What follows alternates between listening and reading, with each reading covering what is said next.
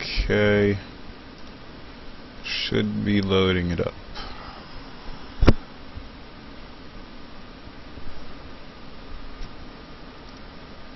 Let's just add a camera. Oh, I can't do that.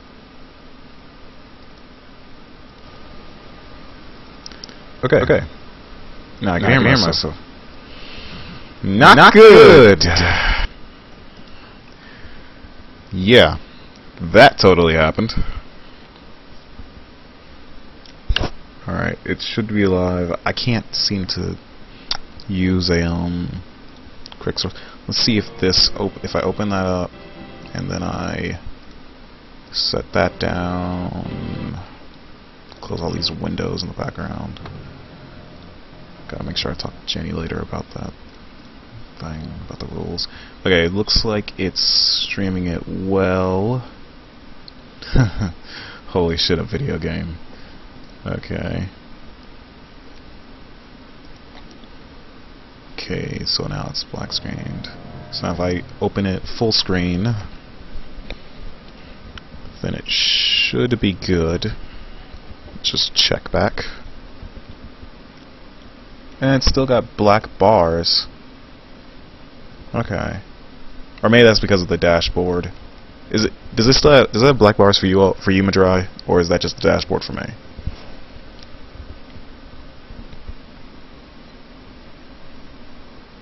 It doesn't. Okay, that's probably just me then. Alright. I'll just go ahead and get back to what I wanted to attemptively stream this. I was going to go ahead and stream some games that I see on Game Replays, because I play almost every day, if everyone notices, and I even got to level 9. I did get to 10, but then the game dropped me for some reason. So I did get to level 9 American, level 6 Wehrmacht, 6 Brits, and 5 Panzer Elite. Still hate the Panzer Elite, but what else? I was going to go ahead and stream some casts of some games I found. This one is owned by a sync hacker, owned a sync hacker, and this was on the 3rd of March this year, and this is between The Dark Knight Rises and Akasi, or Akasi, I assume that's how you pronounce it. Let's just load the game up and let's see how they did. Apparently, The Dark Knight Rises or Akasi believed that the other was a sync hacker. We'll probably see. I usually like to look at these games to check, because sometimes people do sync hack in this game, and sometimes people do map hack. It's very sad that it's actually able to happen, but that's because it's on Relic servers. Once Company of Heroes 2 comes out on Steam, and it's using Steam servers like they promised, then that won't be happening as much. Let's just see it start. Alright, so right now we have Americans versus Wehrmacht. Let's turn off Fog of War. Alright, so we're going to start from the Americans' point of view. It looks like he's starting with a barracks. Not a forward barracks, or kind of forward, I guess.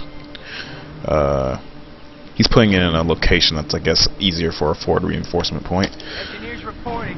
His Wehrmacht opponent, Akasi, is going with 2-pile start, and he's not using the 2nd Pioneer to actually build that, to build his Wehrmacht quarters. On the other side, the engineers that just popped out of the base, going ahead and capping, and he has his first rifle producing. Wehrmacht core is complete over here, and he's capping his cutoff. Interesting that he didn't actually build the Wehrmacht cores with his 2nd Pioneer, and instead used it like a 2nd Engineer and just went straight to capping. What say we lock it down? Not something that I usually notice, because usually when I see that, I usually see 2 Pioneers building the Wehrmacht core so they can get their first Volksgrenadier out. Speaking of the first Volksgrenadier, it's almost produced. Yes, sir. Volksgrenadiers in the actual war were actually just people who were soldiers. They didn't get a lot of combat training. That was more the Grenadiers. But doing the Company of Heroes Let's Play, I kind of, not had to, but I learned this. Is those riflemen going for the cutoff or not? Pioneers have captured munitions located. Something I don't like about, in first engagement, something I don't like about Langres is the fact that this building, and there it goes. The Wehrmacht have a major habit of going for this building. In fact, first off, let me just lower some of my sound quality because everything is like really high. Okay, back to this. The Wehrmacht on Langres like to go for this building right here, this stronghouse, because this stronghouse can defend this munitions point right here, can defend this right here, and it can defend this fuel point right here, and it can kind of babysit the cutoff for the player at the south. That's why usually with my first rifle I rush this house. Either I rush this house or I rush this house, because this house defends the plus 16 munitions right here, which these engineers are capping. Now those riflemen going long distance is interesting because they're actually doing some pretty good damage to those Volksgrenadiers, but riflemen do have damage modifiers when they get to close range. He's holding off those Volks though. That's good, but here comes the MG. Standard thing from Wehrmacht on this map is to hold that building and then move the MG up. Standardly, if you're fighting someone and they don't do that, then you're probably fighting a player that's not very good, to be completely honest. Oh, but that MG actually opens up on the engineers on the other side, giving the riflemen a chance to flank it if they actually would fucking move. We have some riflemen moving up here. There was a mine that was about to go down the cutoff, but they're not going to do that. Double MG start from the Wehrmacht player. Those riflemen do get suppressed. They're probably going to have to retreat. They're very low health. Not very good for them. And that other MG is actually opening up. I think those riflemen did complete their mission though, considering the fact that they did actually decap the cutoff, basically meaning that now his opponent is not getting it's not getting resources at the moment from this entire right hand side. But we have some wire going down, probably keep some flanks from coming up. And the stronghouse was left. But he's going back into it probably to stop these riflemen from attacking those pioneers and to babysit this point right here. Because like I said, this stronghouse right here can babysit this point right here, if the MG gets enough line of sight bonus. As you can see, the MG gunner is sitting right here. You can see him in the house right there. On the left hand side we have a small engagement. The MG opens up on those riflemen that are trying to attack the pioneer. Probably a bunker's going to go down there in a second. I'd recommend the Dark Knight Rises to go ahead and start getting some grenades to take care of these things in these MGs in the buildings. Those riflemen are getting shredded up, low health everywhere. Definitely going to have to go for a triage soon. But he hasn't actually built anything else. Is he I don't really notice him building anything in his base. In Pioneers versus Engineers, usually the Engineers can win. It depends completely on crits and ooh. Something went down. I believe it it was a grenade, I believe, went and hit this building right there, that strong house, killed the MG in there. Now these riflemen are about to go ahead and pull a huge flank on that MG. And that other rifleman squad is actually going to get unsuppressed in a second, and there they go, they're unsuppressed. These Volksgrenadiers are sitting here and they're just trying to, I think they're going to try and defend that MG. These other Volks are being reinforced, they can't really get back into and there goes the grenade that kills the MG. Now those riflemen are probably going to try to recrew it and then get out of there really quickly, but that can't now. Now they can't. One man down, that means that that entire rifleman will then turn to an MG squad. Not good. Not a good choice. But we have a sniper out now, probably to stop these riflemen. And the MG was left, so now it'll probably be, yep, it's going to be picked up by these Volks. And the MG is still there. The problem was that the MG that was in this building, the reason why he can't recruit that, if you don't understand, the reason why he can't recruit that MG is because of the fact that that MG was in a building when it died. Why are these riflemen not going up high? They have the building. They can just go and flank these bitches, if I'm going to be completely honest. But these riflemen are in green cover, so they're not going to get suppressed as easily. Even though the suppression shots, if you're looking at it right, the suppression shots is just hitting the ground. It's not even shooting at them. They're not even but they're still taking damage. Those grenades are doing nice, and there goes the Volk squad, and these other riflemen are flanking this MG. Not going to be good for this MG. It's going to take really a lot of damage at close range with those damage modifiers the riflemen get. And vet 1 for those riflemen. But still, only 3 men in that squad. That's not good. That means that they still can't recruit that MG, so it's just going to keep getting recruit. Now these other riflemen are moving up to try and attack these guys. They have to get rid of that sniper. That sniper's going to start doing a lot of manpower damage if they don't kill him really quickly. And those other riflemen are about to go down. Probably about to go down. Went for a grenade, and there goes. Wasn't worth it. Riflemen just to kill a... Okay, they killed... Good, they killed the sniper. Now that assault was kind of semi-useful. But at the end of the day... And these pioneers are just idle. At the end of the day, that was not a very useful loss. Losing a rifleman just to try and throw a grenade on an MG. Not really good. Akasi says he's bored. That's quite an asshole thing to say. That means that now... Dark Knight Rises is down to 2 rifles. 3 rifles? 3 rifles and no engineers.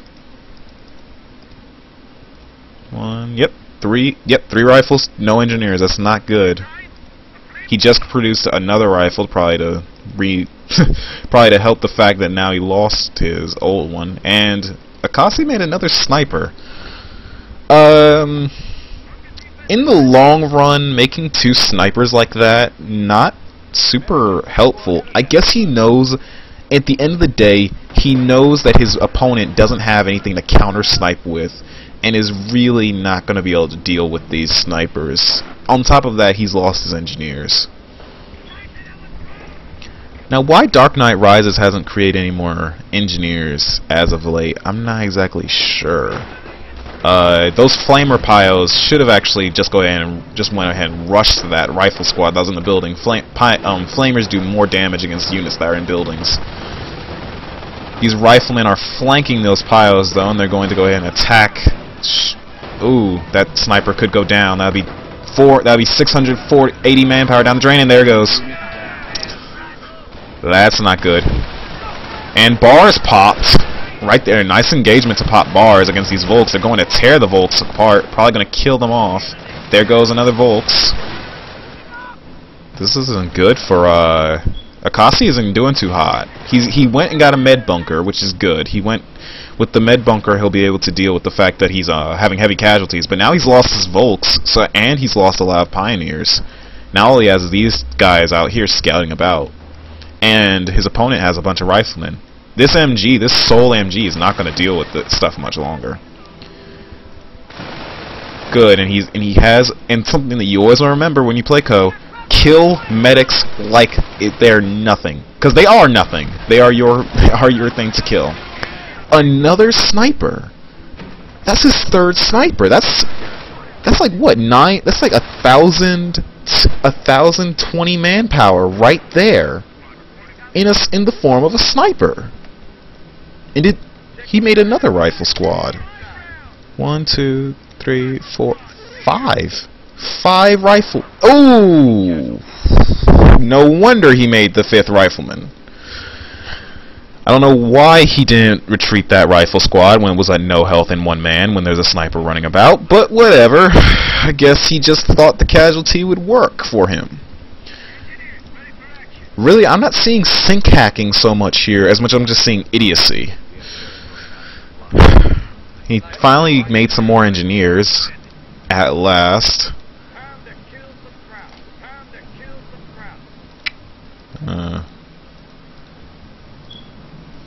Doesn't look like his opponent is really rebuilding much of anything, though. He built a lot of mines, though, I'll say that. He built mines in a lot of places that would be bad for riflemen to walk up on, especially considering the fact that his flamethrowers on the engineers... I know that I just cut myself off, but double snipers. Okay, that's what his plan was. Great master plan. Snipers sure do have a lot of health. You sure did lose those last 2 guys.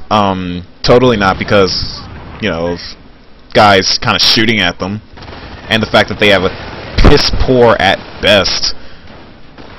Did he think the flamer engineer would actually kill a guy in a bunker? Really?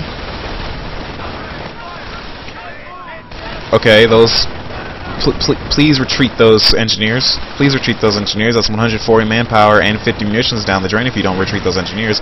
Yeah, that grenade doesn't really do shit against that bunker, does it? And there goes the engineer to a mine on retreat. Dark Knight Rises is doing the right thing in the long run. He is flanking a lot. He is doing a lot of damage. And Akasi calls him a noob. Akasi, I don't think you're really in the correct position to be calling people noobs, if I'm completely honest. You're using double sniper spam and an MG to hold off this American player. Now, while that's commendable in the long run to actually beat an American player using a single MG and double snipers, that is very commendable. Blitzkrieg Doctrine doesn't do shit if you don't have anything to really fight off with. Now, here comes the Stu. He's lucky that his American opponent has actually spent a lot of manpower rebuilding units constantly. I don't even think that he went for stickies. This Stu is actually going to do a lot of damage. Blitzkrieg Doctrine is something I've always noticed in lower level Wereplay. It's a commonality because Blitzkrieg Stormtroopers are very good at attacking. I think this is where he's getting stickies now. He's just teching stickies. Why? I'll never know. He's not going to finish it. That Stu, while I like to just call it a giant hunk of scrap metal with a dick on its face, that Stu will actually sit there and can kill that barracks pretty well. Okay, those riflemen killed pioneers. Good job. Now you've lowered his force a little bit more. Kill those snipers and you'll do even more damage. Because double snipers really doesn't do shit. Alright, he might get those stickies because it's going to take a minute for that Stu to reload. He might just get them in time. Yep! He just got the stickies at the last second. But it doesn't matter now. Look at that, you have an MG on those rifles, and they're going to get sniped on retreat. That's so much manpower damage. And you know what I dislike about Company of Heroes? I've always disliked, and I don't like it even in this match. It's a perfect example. Snipers can cloak in the middle of a goddamn field. Look at that. Those two snipers are just standing there, just moving around. Just move the riflemen around, please, and make some damn buildings. Dark Knight Rises. Make some buildings. Christ! Your opponent is sniper spamming you to death. Sniper spamming you to death. This isn't a good strategy. This is a bullshit strategy. And look, he's about to get Grens out. He's about to get some Grens. And those Grens will do massively rapey things to your riflemen. There they go. There go the Grenadiers. Now he has a fighting force against you. And double sniper. Just kill the goddamn snipers. Just kill the fucking snipers, for the love of Christ. And you have a Stu in your base killing everything. You have a Stu in your base killing everything. What are you planning to do?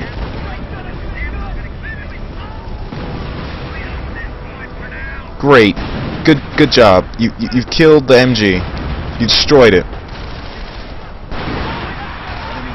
Good. Kill the sniper.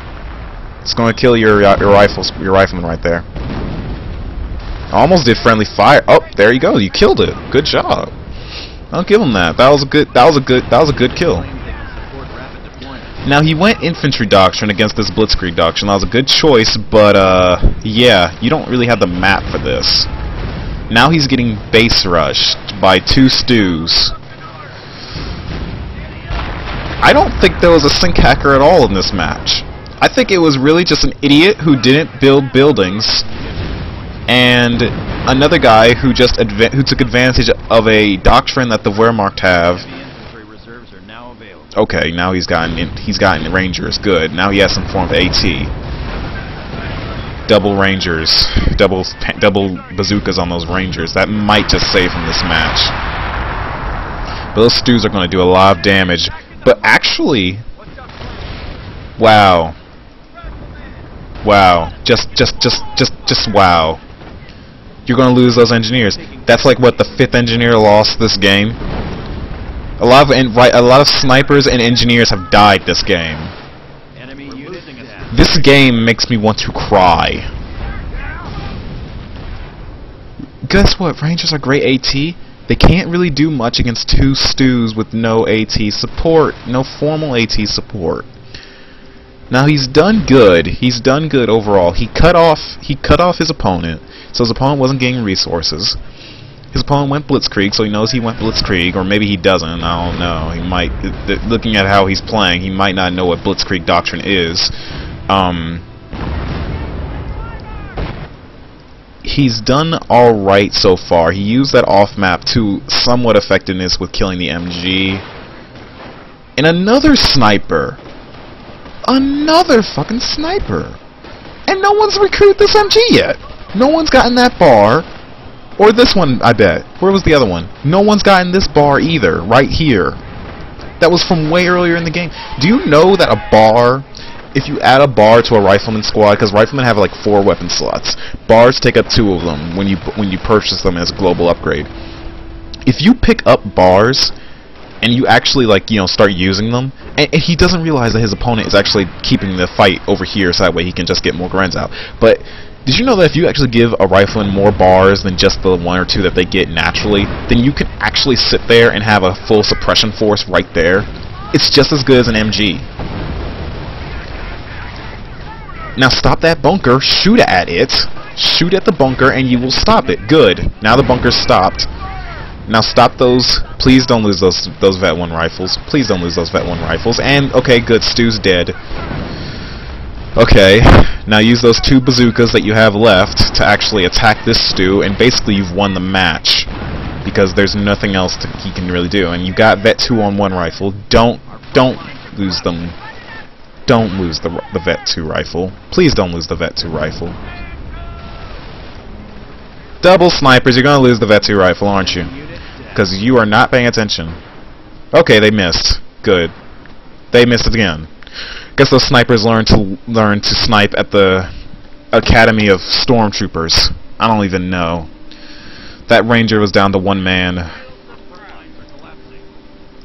Still, they haven't even gone past tier 1. I don't even think he even... Yeah. That happened. He just lost these rifles right here.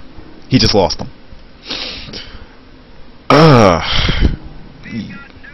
So, no unit preservation. Vet 2... 2 Vet 2 rifles. How the hell did he get 2 Vet 2 rifles with the amount of times he was suiciding them?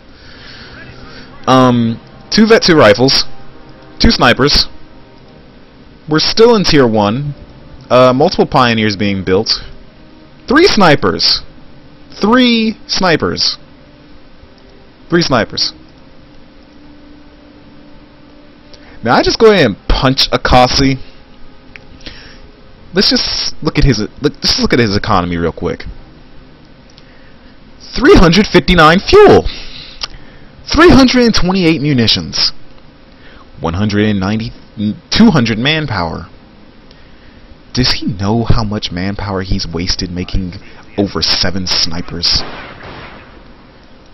Good fucking job, you idiot.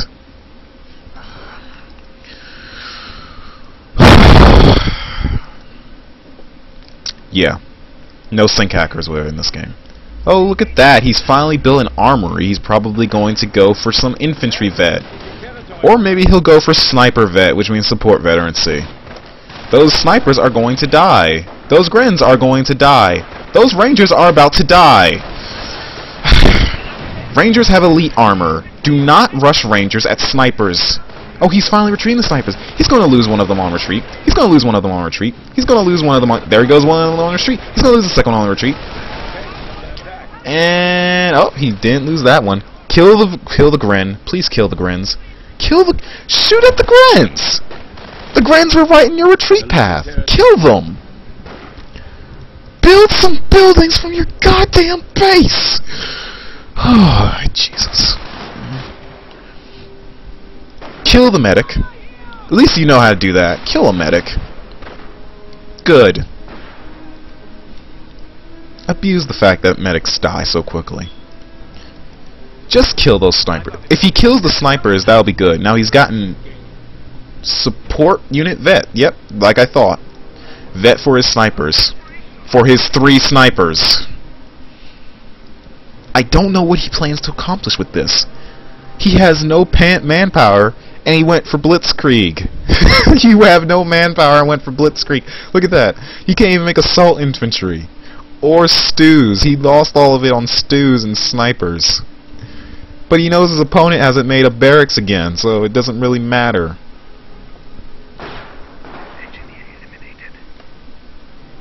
Great. You're spamming snipers at him. I hope he throws an artillery shell right on your snipers' heads. I would love to see that. And he just pulls a full retreat. What was the point? What was the goddamn point?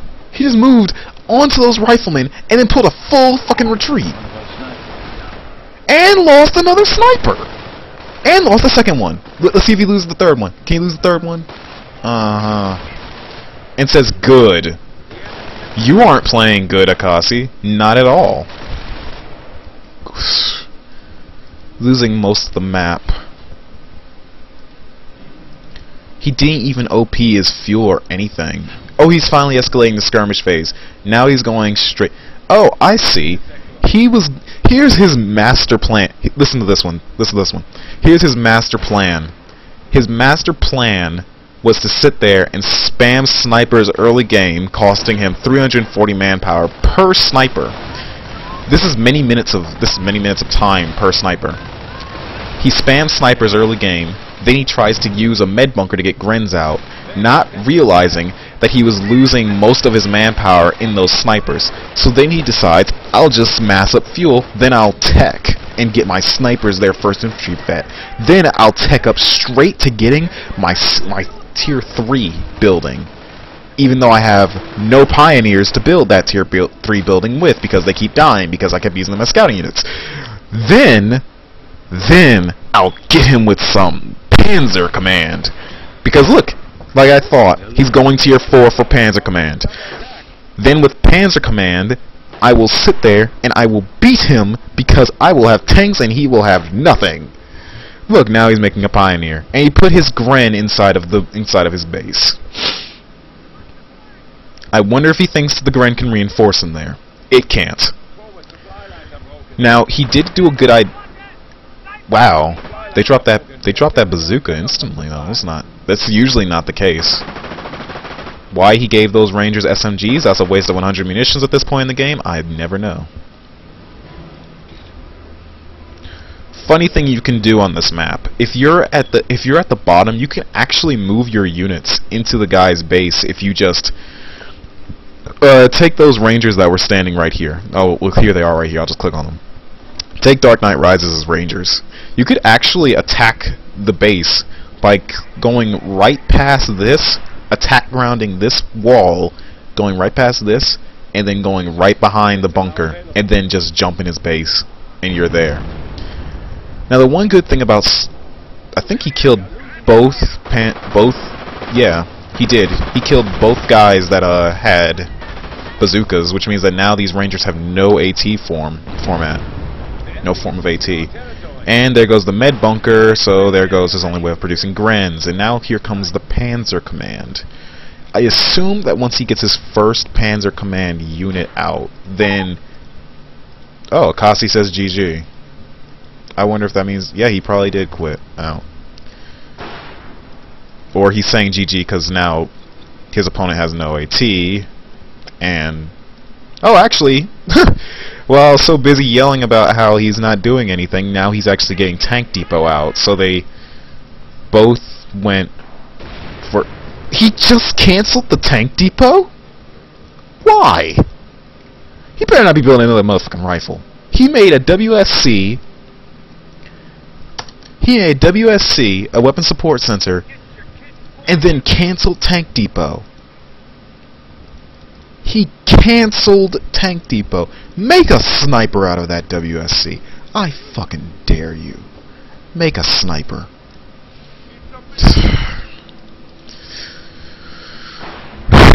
That sniper is still going to work on a lot of units, and there goes the little house that usually goes down to small arms fire. And there's another Akasi mine. Oh, and look at him. He's putting down mines of his own. How cute. Off-map combat group. Nice. Double Hellcat M8. And this is probably where Akasi quits out because, yeah. You can't really beat that when you have a Panzer Command and what you're making. What is he making out of it? I bet it's going to be a Panther. Is it a Panther? Yeah, it is a Panther, and he has an Ostwind out with that one. Okay, double Hellcat M8. Probably going to kill that Ostwind off. Wow, first shot kills the gunner on the M8 from the Ostwind. Now, M8s are not very good against Ostwinds. Not at all. So, yeah, kill the Ostwind, and then basically that's it. And kill the MGs in the base, because that will be retribution for yours. Okay. Now he's killing the Panzer Command. It's going to take a minute to kill that Panzer Command. Panzer Command has a lot of health.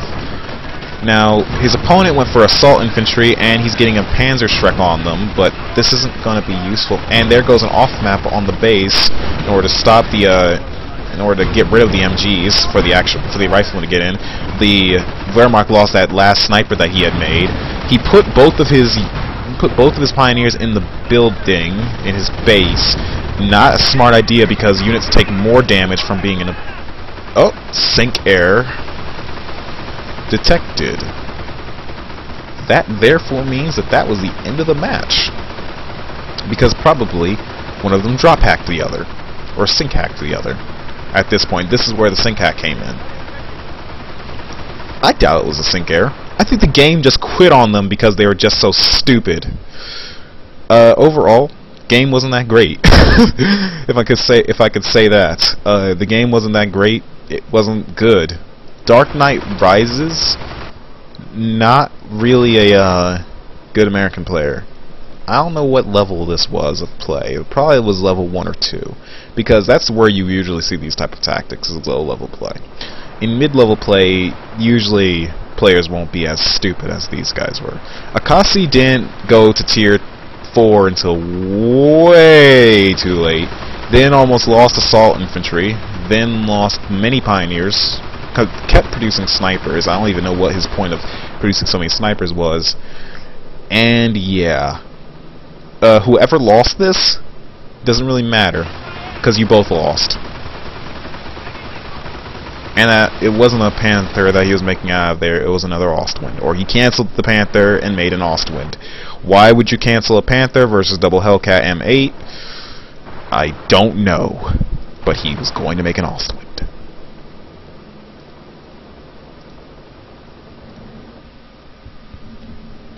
Erg.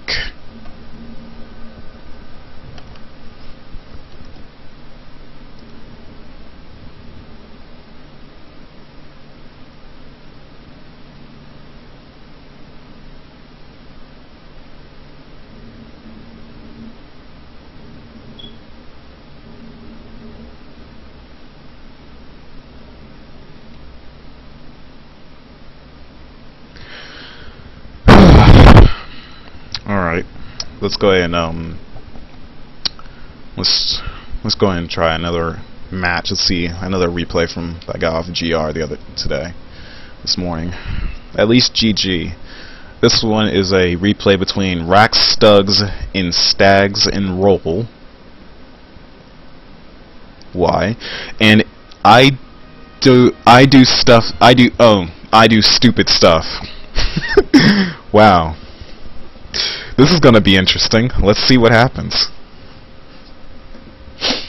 Stursdorf. Not a big fan of Stursdorf. It's an interesting map at least. It's a very industrial map. There's actually a map called Industrial. I think it's just called Industrial. You can play on basic match. It's a very industrial map because it has a lot of shall I say, what is it called? It has a lot of houses. Shall I say, what is it called? Houses. Yeah, it has a lot of buildings in it. So that way a lot of units can get into buildings and defend them. I really do think Stursdorf should have been a 2v2 map, like Wolfheise is or something like that. Because the amount of buildings, you would never have that many units in that many buildings, unless you're putting snipers everywhere, which why would you put a sniper in a building? Because if you put a sniper in a building, then it's easy to get sniped, or it can get grenaded and then get instantly killed. Yeah. So let's see. We're starting off with I Do Stupid Stuff as the Panzer Elite versus his opponent Rax, Stugs, and Stags Roll as the Americans. Now the Panzer Elite, the reason why I don't care much for them in general, to play at least and to fight, is that the Panzer Elite, they start off with an interesting start. They actually start with a vehicle when they start the game. Panzer Elite Grenadiers, or P-Grens as they're shortenedly called, actually are they're interesting. They get a lot of upgrades. They get several different upgrades as far as weapons. And then they get a few upgrades in terms of their original gameplay. For example, P-Grens do not cap very fast. Not at all. Okay, he must have, okay. So his opponent is going for, I bet, an aim strong strat. The aim strong strat is called Bulletproof. Bulletproof is a strategy where you go 3 engineers straight into rifles. So Stug, and Roll, I can tell that he's making something out of his barracks. Bulletproof was a strategy designed in order to actually defeat the Panzer Elite, because the Panzer Elite had a major habit of attacking the Americans and always killing them. So these P-Grens are going up as a frontal assault force to cut off, to probably do a base pin on these engineers.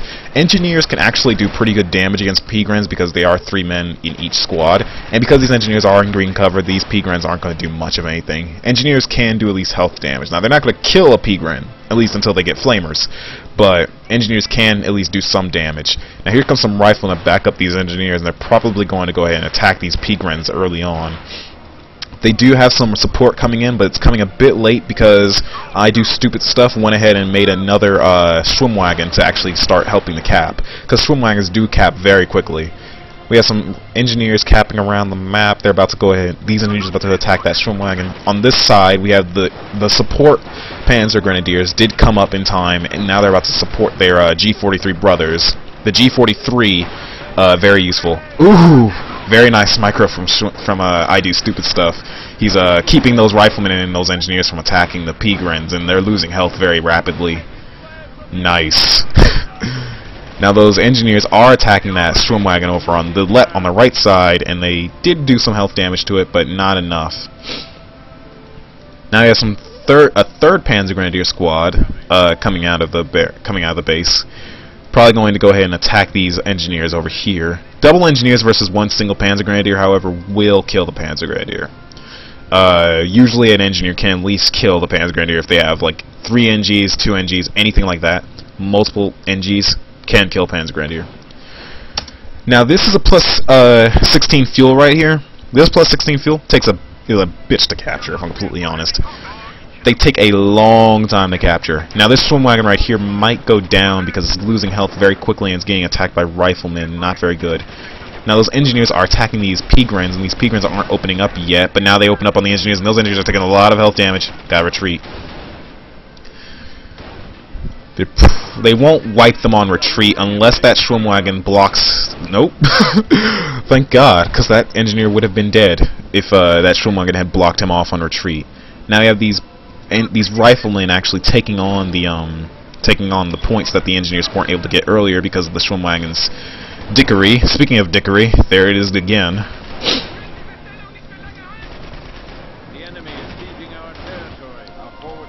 Now here's some Panzer Grenadiers just standing around. They're kind of idling, if I'm completely honest. They're not doing enough. They're not doing enough attack damage. They're not attacking enough. They aren't moving on the. They aren't on the offensive enough. Is my problem with it. They cut him off from the right side, which is good. It's keeping him from getting fuel, which is keeping him from teching up straight to Tank Depot, which is part of the strategy. So this Panzer Elite player, I Do Stupid Stuff, is actually being quite intelligent, unlike his name would imply. Now his opponent, I Do Stupid Stuff, just went for the Scorched Earth tactics. Very overused, in my opinion. Very overrated tactic for the Panzer Elite. I think tank destroyers and Luftwaffe tactics are much more... Well, Luftwaffe is actually the most overrated, but tank destroyer is much more useful in the long run, especially if you're going against the bulletproof strategy. from whenever I've played Panzer Elite. Now these G43s do have the ability to slow, they have an instant suppression ability, similarly to how bars have the ability to suppress. And there go those Flamer Engineers. Panzer Elite have elite armor. Elite armor in Company of Heroes basically means that they take more damage from snipers and from flamers. That's why the aim strong strategy is a very high munition strategy. Very heavy on the flamer usage. Very religious with it. Now we have another Schwimmwagen over here. Now, he built his Kampfgruppe company over here, and now he's going straight for Panzerjäger Command. I main American, if you don't know. American play, it's very easy to tell when someone's gone Kampfgruppe company and then they went straight for the Panzerjäger Command. Panzerjäger Command is the commonality between all Panzer Elite players, in my opinion, and they really need to stop doing it. It's too easy to recognize. I could have told you that he was going for Panzerjäger Command, and I could have done it with my eyes closed. It's that common. Now he's leaving both these Schwimms kind of undefended, and he's letting them kind of sort of just not get healed. It's not a very good idea when you have Schwimmwagons.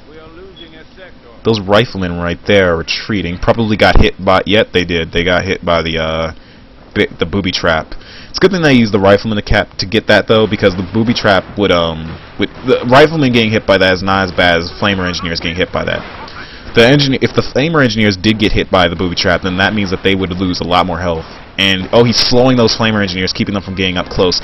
Those riflemen aren't defending them, though, and they're getting pinned, and pinned units take more damage. Oh god, those Flamer Engineers might just go down. They're probably going to go down.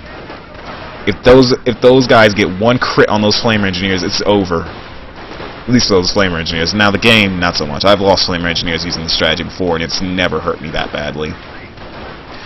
Those riflemen might as well retreat. They're going to start losing a lot more. They're going to start doing a lot more manpower damage if those riflemen don't retreat. And they went behind green cover. Okay, they might be able to last a little bit longer. Panzer Grenadiers do cost more to reinforce than riflemen. Double the cost, actually. Which, somewhat... Wait a fucking minute. 1, 2, 3. Okay, just checking something. But anyway, they cost double a rifleman because, they're elite armor, so they cost more to get back, and those Panzer Grenadiers are very hard to deal with. Thought it was going to be a fun game. I do stupid stuff, and Rax just laughs at him. I love Company of Heroes sometimes. Sometimes I hate it though, if I'm completely honest. Now those riflemen should probably follow those Flamer Engineers, and I wonder if he went for I wonder if Rax went for, ooh, that armored car killed 2 engineers on retreat, and those engineers are probably gonna die. Yep! Whew! That was painful to watch. This Pigren's going back for the cutoff. And sorry for the yelp, but yeah, that was terrible. Now we have a huge-ass blob of riflemen and engineers, one of which is only one is a Flamer Engie, though, attacking that Schwimm. Now, I don't know why those riflemen didn't support that Flamer Engineer while it was retreating. It could have actually saved them, because riflemen, in this bulletproof strategy, you're supposed to actually get, you should be getting the ability to use sticky grenades, because you want to do that to get rid of armored cars, and you also want to build the triage. Now, he built his triage in an interesting location. It's kind of in between the locations. Now, that green cover is not going to help him. Green cover is directional, but he built his triage in an interesting location because the triage is going to be able to heal any unit that comes into base from retreat, but it's not going to be super helpful to reinforce, I don't think. Now those... Wow. That's a lot of Pigren's, actually. How many Pigren's did he make? 1, 2, 3, 4... Well, not including ones that he might have lost.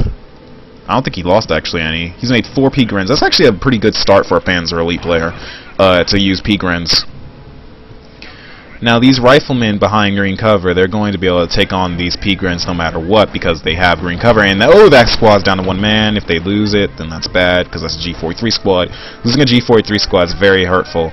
Those riflemen should move up the flank and go ahead to this building right here. They could actually attack that armored car from the side.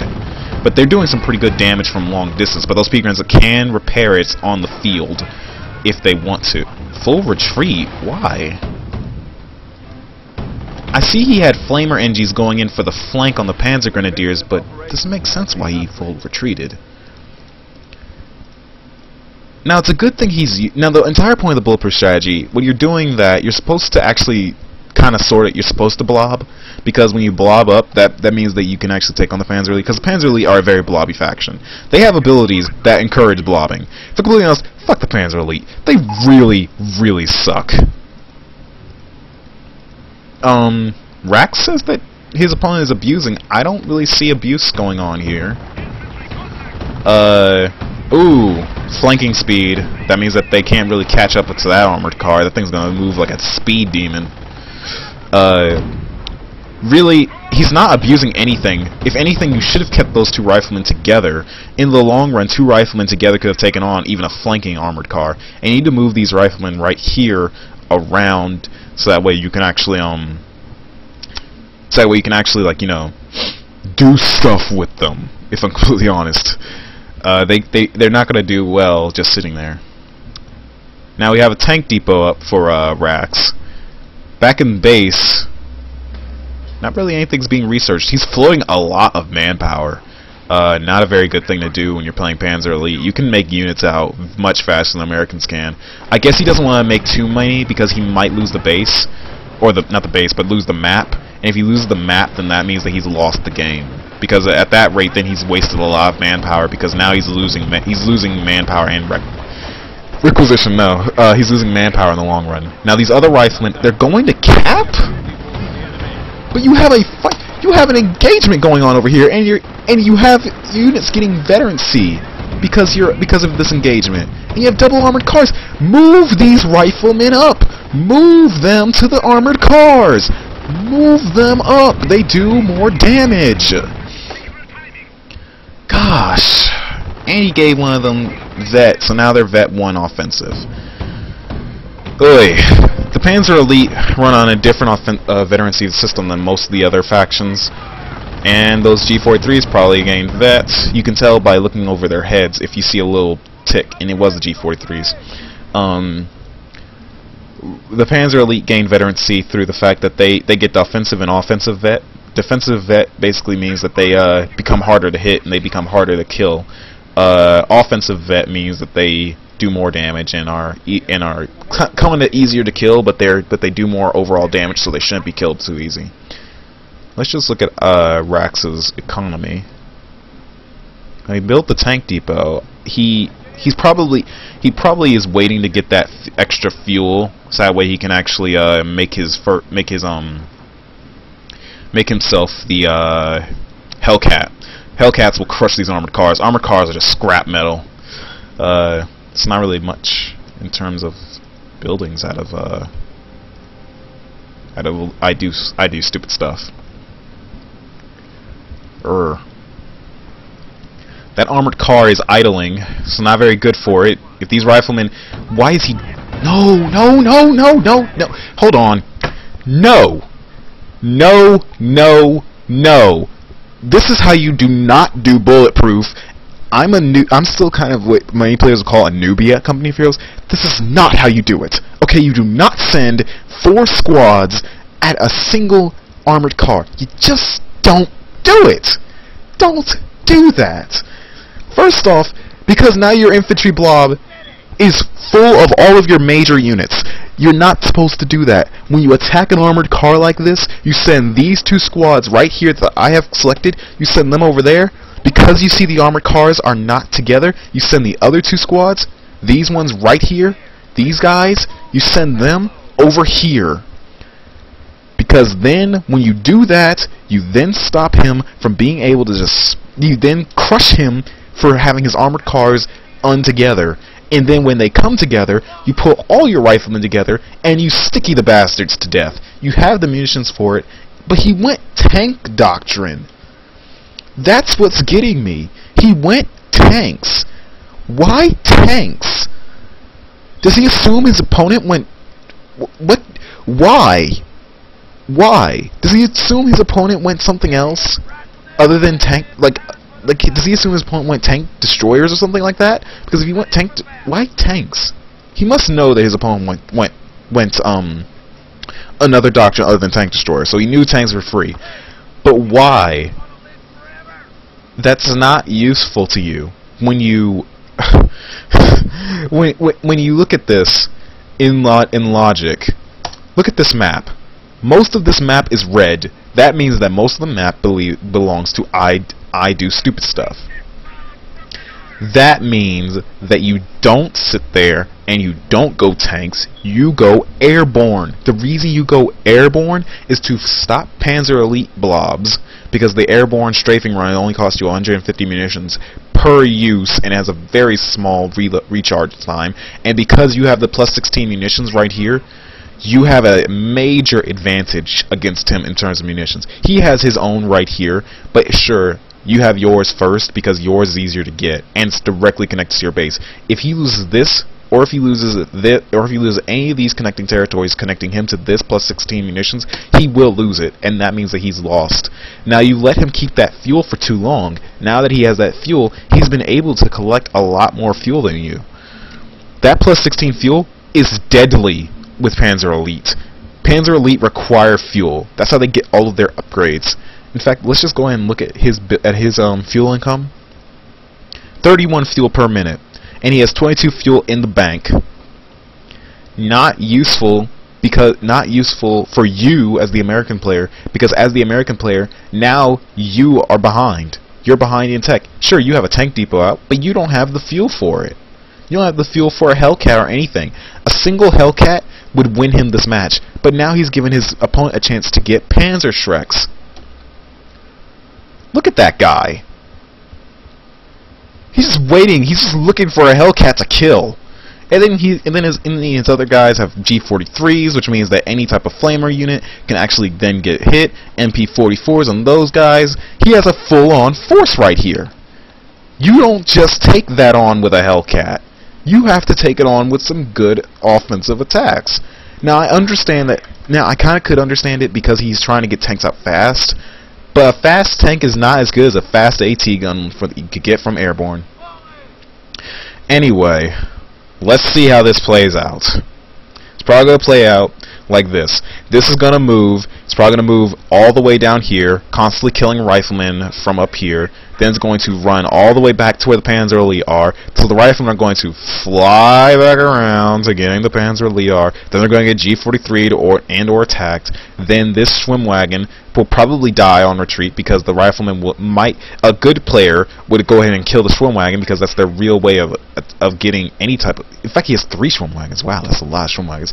A good player would go ahead and kill the swim wagons because why not? First off, that means that they can't cap as fast and they can't move around the map as fast. Now this whole 3 squad start that he did, these 3 Panzer Grenadier starts, or was this 4 right here? 1, 2, 3. Yeah, it's 4 right here, and one other one at the base, which is a tank buster squad. So he knows that his opponent is going for tanks because he's not used fuel in a long time. Yeah. That won't work. Let's see what happens.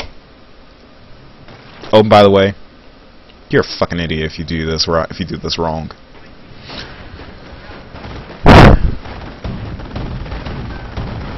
Okay, he didn't kill riflemen, so I was wrong on that prediction. Swimwagon did move. Good.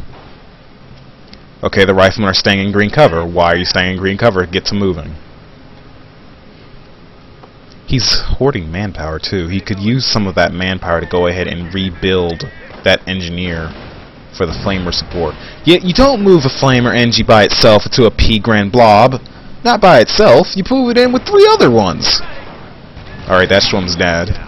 That's good. 1 Schwimm down, 2 to go. Now this armored car is going to roll up on these riflemen for a flank. Please kill the. Alright then, now they're together. Now move your infantry blob and attack them. Flank them. Do something against them. Alright, he's good. This is good. He's keeping them He's keeping them at bay at the moment. Now, a strafing run here would have been very helpful because look at that. Look at that. Look at that. Just look at it. Look at it. It's just begging for some bullets from an airplane. Just begging for it. Just look at it. I think a rifle squad went down there too. Oh, a Sherman. Oh no, an M10. Alright, good. He killed one squad.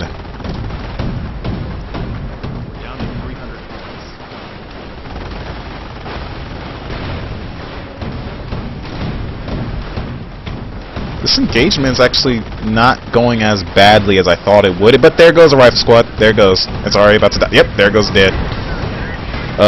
Yeah, M10 tank destroyer, not that great. Misfires a lot. There was a misfire. And it's good. Yeah. And there was the concede, or the drop from, Rex. Game overview. Rax didn't pull Bulletproof off half as well as I've seen other people pull Bulletproof off, meaning Armstrong himself and even myself. First off, don't use the M10. Just a friendly warning in general, don't use the M10.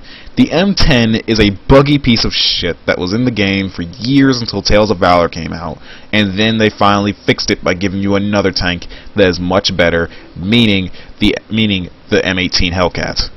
Much better tank, much more efficient, and it doesn't fucking misfire.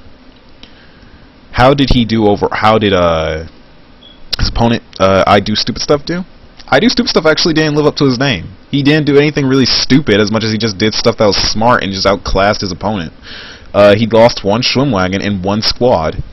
Out of the entire match, to lose one Schwimmwagen in one squad in 15 minutes against Bulletproof strat, very good. He kept his units alive. He kept them in a good composition. He used proper units. He didn't just get all MP44s or just all G43s or just all tank busters, because tank busters, once you give them Panzerschrecks, then they lose their anti-infantry capabilities and they become more anti-tank. But yeah, he didn't just overcompensate by making other things. I think he also lost a Schwimm over here, so he might have lost 2 Schwimms. So he lost 2 Schwimms, 1 squad. Very good play from the Panzer Elite. Now, I don't like the Panzer Elite, but I will say very good play from him. He didn't lose most of his units. But yeah, never use the M10. Just don't use it. Not very useful of a unit. Let's move on to the next game. It's probably my last game that I'm going to cast, and I'm going to go ahead and see if Madrai wants to do Torchlight today, because we're supposed to do another recording session. Alright then, and here we have a 2v2. Oh, and I understand what I Do Stupid Stuff meant by at least GG. He means, like, if you're going to leave, just at least GG the game. Okay, so this is a 2v2 that was recorded on the 22nd of February this year. And it's a 2v2 between a Brit and American versus a Panzer Elite and a Wehrmacht. Dargor and Ransom R for the American and Brit, and Zynock, or Zonic, like Sonic, Zonic and Sunravers as the Wehrmacht and Panzer Elite respectively. Oh, and Dargor and Ransom R for the Brit and the American respectively. Let's go ahead and load the match. It's on good old Declare. Declare was designed by Uncle Sam. Uncle Sam, not Uncle Sam. Uncle Sam. Uncle Sam is a very good map maker. I actually like this map very much. There's a 1v1 version and a 2v2 version. A lot of people like the 2v2 version, but they just recently took the 2v2 version out of the 2v2 auto match, which is weird. They didn't add the 1v1 to the 1v1 auto match, because the 1v1 one is very good.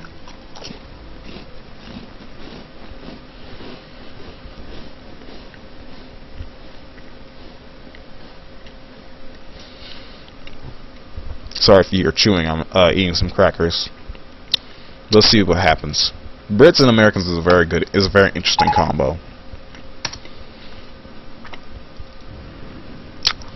Yeah. So we're starting on oh, this is probably a random auto match because he's just saying hi to his opponent. To his teammate. So they start off with a 2-pile start from what was that, Zonic and a standard Peagrin start, probably from his companion Sunravers. Let's turn off Fog of War. I keep forgetting to do that. Have a 2 NG start, more than likely from. What the fuck is he doing?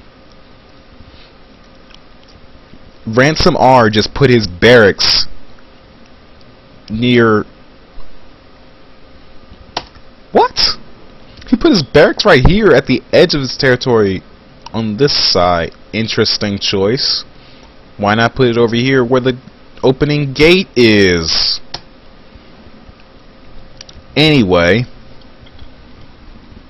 Ransom R is going ahead and capping over here. We have some early game capping just from the Pioneers. We have an MG from Zonic.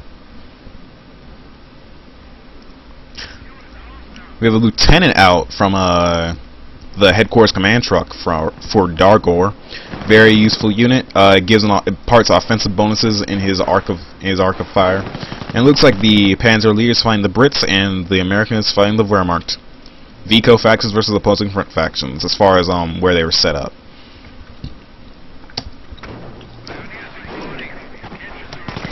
Now this lieutenant is very good to keep the these infantry sections alive, as they'll get the offensive bonuses with him being around. They just use their deploy ability, not very good use of it, only killing one guy on the Peagrin squad. Now it's useful from the sense that when you do that you kill a Peagrin, which means that now the guy has to spend 45 manpower to reinforce that Peagrin because it's an instant kill. Not very useful. It looks like everything's going into a head right here, though, because we have the riflemen flanking those Panzer Grenadiers right there, and we have the MG about to open up on the riflemen, but he doesn't notice it, so he's going to keep attacking the Peagrins. And then we have the infantry section moving around the other side. They killed the bike very quickly. A Jeep out from Ransom R. Interesting choice of a unit, probably because it's 2v2. 2v2s can be more open to Jeeps than in 1v1s, in my opinion. That Peagrin might go down if he uses another deploy, and he doesn't go down though. That's sad. Would have been useful to kill that one Peagrin. Now the MG did pack up, but it's not going to run away. It's just going to sit there and reposition in order to kill that Jeep. MGs like that can actually kill Jeeps pretty quickly. This first infantry section from Dargor is actually down to one man, and it's going to have to retreat. Retreat paths right in front of the Peagrins. Not a very good retreat path. Now this other infantry section is sitting here, and it's actually attacking the Peagrins from the side. It should just go ahead and straight flank, but the MG is now keeping him from doing that, keeping him at bay. We have the lieutenant over here. Why? I will never know. Anyway, the Jeep has been doing a little bit of harassing here and there, but he's not doing much. The infantry section entered the building in order to actually get a better defensive position, but it has no extra upgrades like a Bren or another recon section, so therefore it's not going to actually be able to do much against the fact that it's getting attacked from the window. It's just going to be able to shoot out the window. They have to leave, and then they instantly retreat away from the building, however. Jeep opening up on the Kettenkrad, probably trying to stop it from running in. Sunravers mentions to his teammate that there's an MG, that the MG is in a house, probably to help kite the Jeep right into it. We have some early infantry vet, very badly played from Dargor, if I'm completely honest, giving those Panzer Grenadiers an early vet of infantry vet stripe, offensive infantry vet stripe. And here comes that MG. It's probably going to enter the building like Sunravers asked his opponent to do. They're trying to open up on the MG before it gets in there, but they should have just entered it in general before they even got there, because that would have been more helpful, but he didn't. The HQ command truck moved up to be a forward HQ, so that way this whole section cannot be taken up completely. But now it's going to turn against him, because now that that MG is right there, every unit that he tries to move, it's going to get instantly suppressed. And those recon sections on negative cover. Negative cover means that they take more than half. They take like 50% more damage. We have a rifleman flank up here to help his British brother, though. But then we have some MP-44 Volks flanking those guys, and the MG was in the side part of the building, so that means that he can actually see the riflemen. Those riflemen are taking heavy casualties and losses, and then those infantry sections were able to get out though because the riflemen were getting attacked, so they were able to hide, they were able to hold off. Now these infantry sections should enter this building because this building does have a window on its front, as you can see, that it can shoot out of. They should also deploy a sniper from this infantry section in order to actually kill that MG over there. On the other parts of the map, some riflemen are back capping over there. This munitions point hasn't been capped yet, and the lines are starting to be drawn pretty easily. These infantry sections are building a mortar emplacement, not very useful at this point in the game because really a mortar emplacement is not going to do much. This other Panzer Grenadier squad actually did get a stripe of vet. We'll see what he gives them. Probably defensive vet. Defensive vet is very useful. Now we have an engineer over here, but it's down to one man. It's against a press. It's not going to last much longer. Now these infantry sections are actually getting up, and because they're not getting attacked, but then they lose it. They lose the mortar pit because another MG opens up on them. And now this forward HQ is going to be a major pain in the ass for the Panzer, for the other guy, for these infantry sections. He's gonna have to pack up. He's gonna have to head back to main headquarters because otherwise he's going to get attacked heavily. This is where you give speed governors to your units. And now he has his field support truck, but he has to send it back because he doesn't want it to get overrun. Speed governors would have helped a lot there because speed governors allow the units to move around faster and move around easier because those units move really slow. Double MP40 Volks right there. They can tear up riflemen, but bars are popped on the riflemen earlier, so that way they can actually go for mid and long range. The MG that was in this house, or actually the MG that was right here, moved up to this house. I said that if he moved up right here, then that would have actually been very helpful because then he could have actually taken out the MG in the other house because he could just attack it. Now, bars being popped, bars can actually rip up this armored car pretty well. Unlike the last game that I did on the stream, the armored car was doing a lot of damage and he didn't do very well against it. An armored car here could be dead. The Jeep goes down because MP44 Volks are actually really powerful against Jeeps, and he shouldn't have rushed that Jeep right into there. And they're losing a lot. The American and Brit are actually not having a very good early game here. Their early game is really getting overrun by these MP44 Volks, which are tearing up everything. Double MP44 Volks. Common in 2v2s, not too common in 1v1s because riflemen with bars can usually kill them. Now we have our first stripe of infantry vet for Volks Grenadier infantry vet from what's the fuck's name? Sonic. It's Sonic's clone from an alternate reality. Anyway. So this early stripe of infantry vet helps the Volks Grenadiers. They actually get a passive healing bonus. Now the Lieutenant Rifle Grenadiers is a very interesting upgrade because it actually does work as a form of like unit artillery to an extent. It's very good from attacking. Now why would you move the Lieutenant up but then full retreat? It would have been better if he actually and I got a message on Steam. It would have been better if he sat there and went ahead and used the Lieutenant on the Rifle Grenadiers, because Rifle Grenadiers gain a major boost to their accuracy when they get a Lieutenant on them. So it would have been helpful to have that. Now these engineers are actually hiding behind a car. It actually looks funny. It's like he kind of just walked out. And Ransom R dropped. Which means now we only have one player actually who's an actual person. Now the AI is taken over for Ransom R, so now all American units are now AI.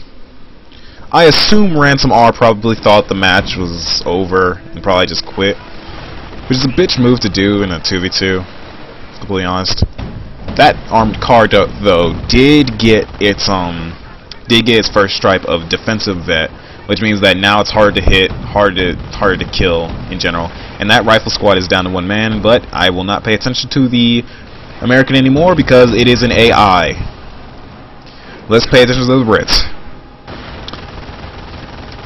Now those Rifle Grenadiers should have actually went ahead and they should have gone ahead and attacked that MG. Since they have a Lieutenant on them, they would have better accuracy if they had attacked it instead of trying to cap. They could have done more. Now they have to retreat back and they're just going to leave that entire area open. A lot of manpower damage being done this early game from the Wehrmacht and his compadre Panzer Elite player. We have Pack out. Pack will be very helpful for when the inevitable what's it called? can't remember the name of it, when the inevitable Stuart comes in. But for now, this armored car is actually doing a lot of damage. It's keeping most of these units away, and even with these Brens are not doing much. We have a second. Wow, Vet 2 already. Vet 2. That's sad. 10 minutes into the game of Vet 2 Pigren.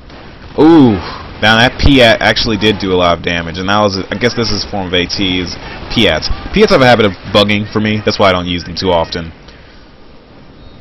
Full retreat again. Wow. Escalate to assault phase. The Wehrmacht player has already gone to tier 3. Gosh, I hate the computer in this game sometimes. Now there's an MG opening up on those riflemen there, and they just retreat, which is something that an actual player would never do, which is why I dislike the AI. We have some Panzer Elite Pigrens moving up to try and take out these engineers before they even get the cap. Now we have some infantry sections. We have a recon, another type, and another type. A Bren, a rifle grenade, and a recon section. The rifle grenades should take out that pack, so that way that vehicles can actually come out unabated. Single shot should kill. Yep, should kill one man, like I thought. Now they could deploy a sniper right on there, and good, they destroyed the pack crew. That's good from the fact that now there's no more AT on the field. But that armored car is actually already Vet 2. Vet 2 offensive and Vet 1 defensive, which means that now it's Vet 2 straight. But and the computer loses another rifleman. Sturm Armory completed, and we have I think that's a Stug being produced out of there. One thing I like about 2v2s, and you're seeing it here, is that Panzer Elite... Well, actually, no, you're not seeing it here, because that's a Panzer Elite vehicle. But what you can see in a 2v2 is that Panzer Elite can also heal Wehrmacht units, if you have them together. So Wehrmacht can heal Panzer Elite vehicles, and Panzer Elite can heal Wehrmacht vehicles. Very useful in the long run. Now, because they're playing against an AI, and usually the AI goes to being an expert difficulty, but I guess this expert difficulty just sat there and decided to be on the re-re list this week. It's not doing much. Now, the problem is from Dargor. What I'm seeing that he's doing so wrong all the time is that he's not. Wow, that was a nice rifle grenade shell. He's blobbing up his units. Ooh. Some artillery. Now he's giving veteran to his tanks, the Wehrmacht player is, and he has his first Stug out, a Stug 4. Stug 4 is similar to his Stu brother, just a piece of scrap metal with a dick on its face.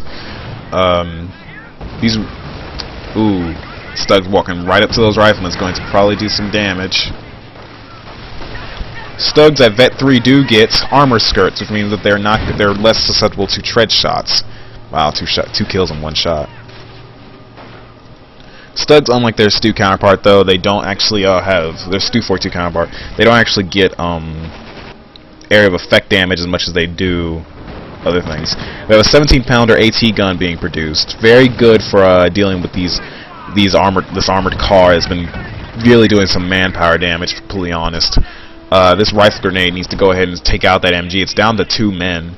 One shot from that rifle grenade should do it. But they're suppressed. Okay. Now they're unsuppressed. Now move.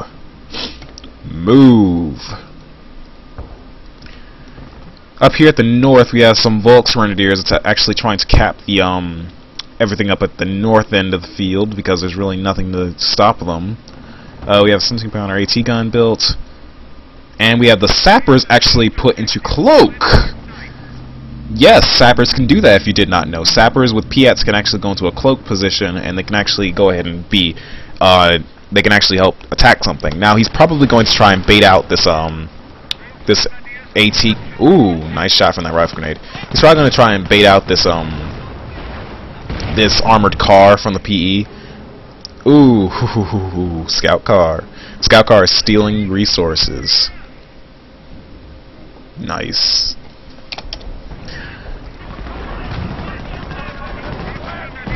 Now the rifle grenades did probably take out that MG, but there's a secondary MG right there, probably killed on retreat. Now the pack is dead, so now there can be some AT on the field. I have no idea. Oh, that's where the artillery is coming from. A 17-pounder AT gun was built in the base for the or built in the location of the base for the Brits. Now they stole. Ooh, the computer did go for WSC, but oh gosh, here comes some off-map artillery from the Panzer Elite and/or Wehrmacht. Ooh,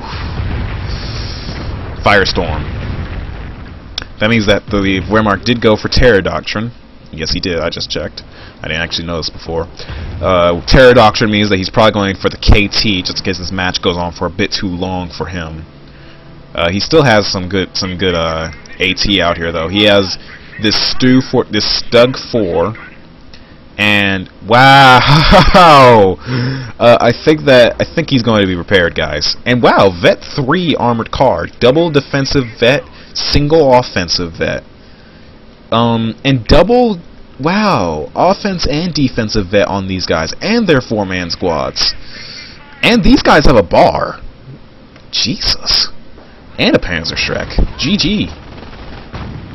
Now the American player, no, the AI stole the pack right there, but it's not moving. That's why I hate the AI in this game. And we have Royal Engineers, really. Royal Engineers chosen from whatever his fucking name is, Dargor. Dargor chose Royal Engineers. Why Royal Engineers?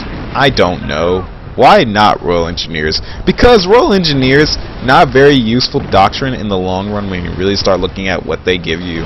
They give you Churchills. Churchills are not very good tanks, actually, in the long run. They can actually die pretty quickly and easily. They let you plant a unit down, or set them down to where they can take defensive. They basically take a defensive bonus, and then you get like 3 different types of Churchills. You get this Churchill, this basic Churchill, that costs 600 manpower to produce. Then you get several other Churchills. We have a major engagement between these Panzer Elite and these Brits right here. Rifle grenades are doing a nice bit of damage, and so is that Bren, but the rifle grenades have to retreat because they are getting a bit overpowered. If they had actually killed that Vet 2 squad, that would have been very helpful. But those others, they have like 3 Vet 2 squads now, the Panzer Elite do. Escalate to battle phase was completed by the Wehrmacht, which means he's probably going to go for Panthers and the like. And that's not going to be good. Up here we have some Rangers firing up in order to attack this Stug 4, but there are 2 Stug 4s, so they're not really doing much of anything. They get a nice rear armor shot on them, though, and firing up it's only a passive thing. It keeps them from getting suppressed. Now these Stug 4s probably going to kill this Churchill because Churchills have terrible frontal armor, and they're probably going to get it's probably going to get killed off. Now if that Churchill can kill that, wow, that was straight up defensive doctrine, defensive miss. But that Churchill can kill that. Can't kill him. You can't do that. But if that Churchill can kill that guy, which he doesn't because he decides not to chase after the Vet 3 thing that's killing a lot of units, then he could have actually done a lot of damage to the Panzer Elite's army because all that would have been left was a bunch of Peagrens. Wow. That was like a snipe shot. Did you see that? It like curved down to attack the guy.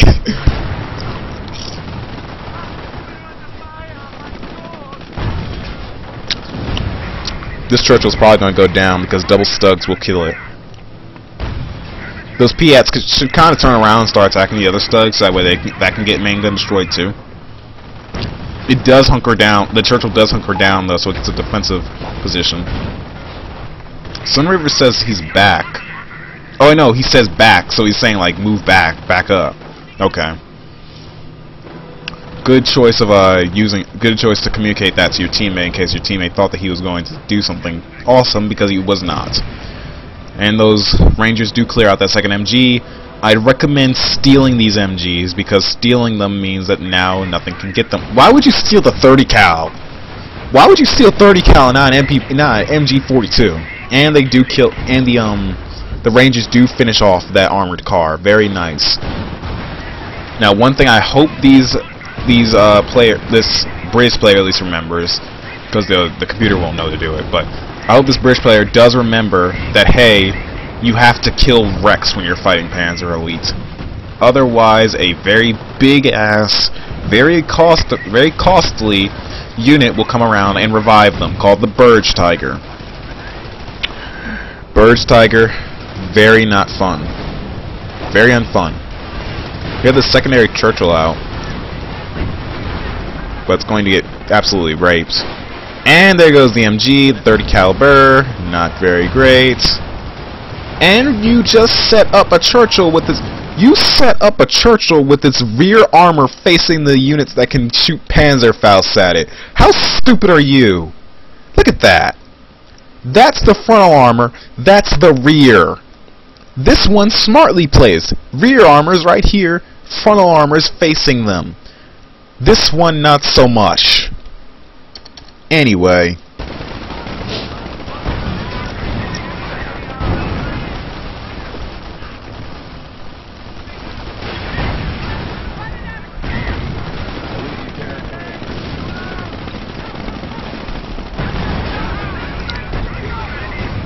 He's trying to attack the Stug, I assume, because he wants to kill the Stug first.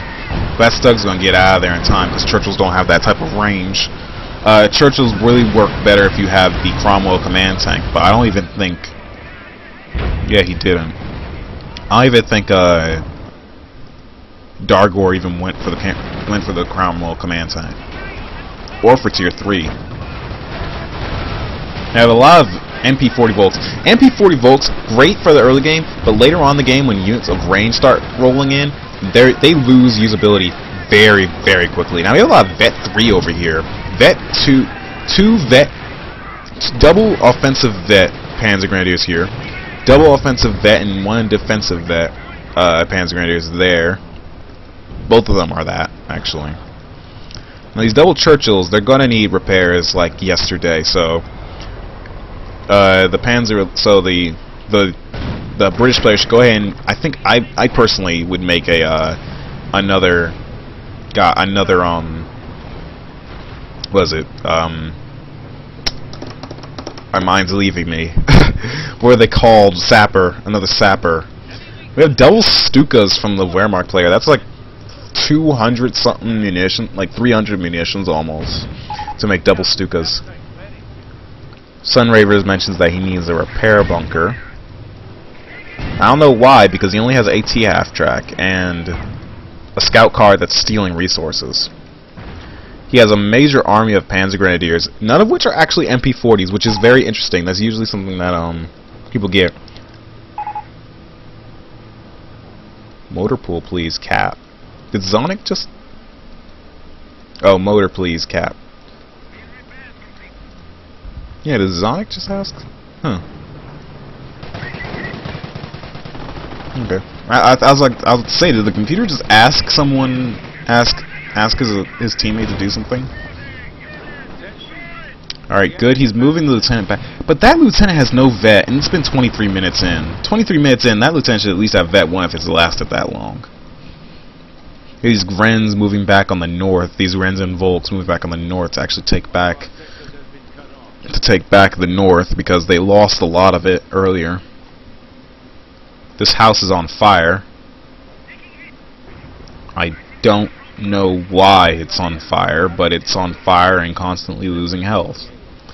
I assume something with fire, with incendiary rounds hit it.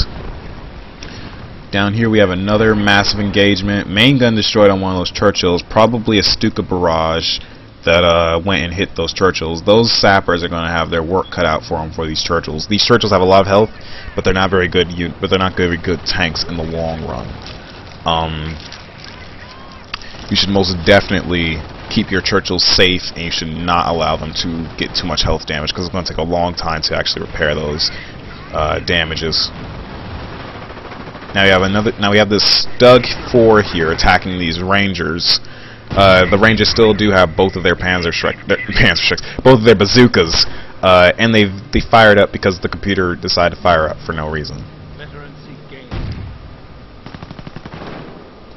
Oof! Wow, my mouse is wildly moving around.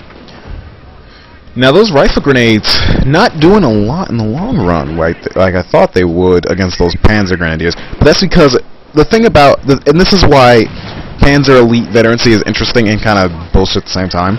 The more defensive a unit becomes, the less likely it is to get hit. So sometimes things that should hit it just outright miss. Like randomly you'll just notice, okay, the hell? Oh god, V1 rocket barrage coming right down on something. Ooh! Oh! Wow! Wow!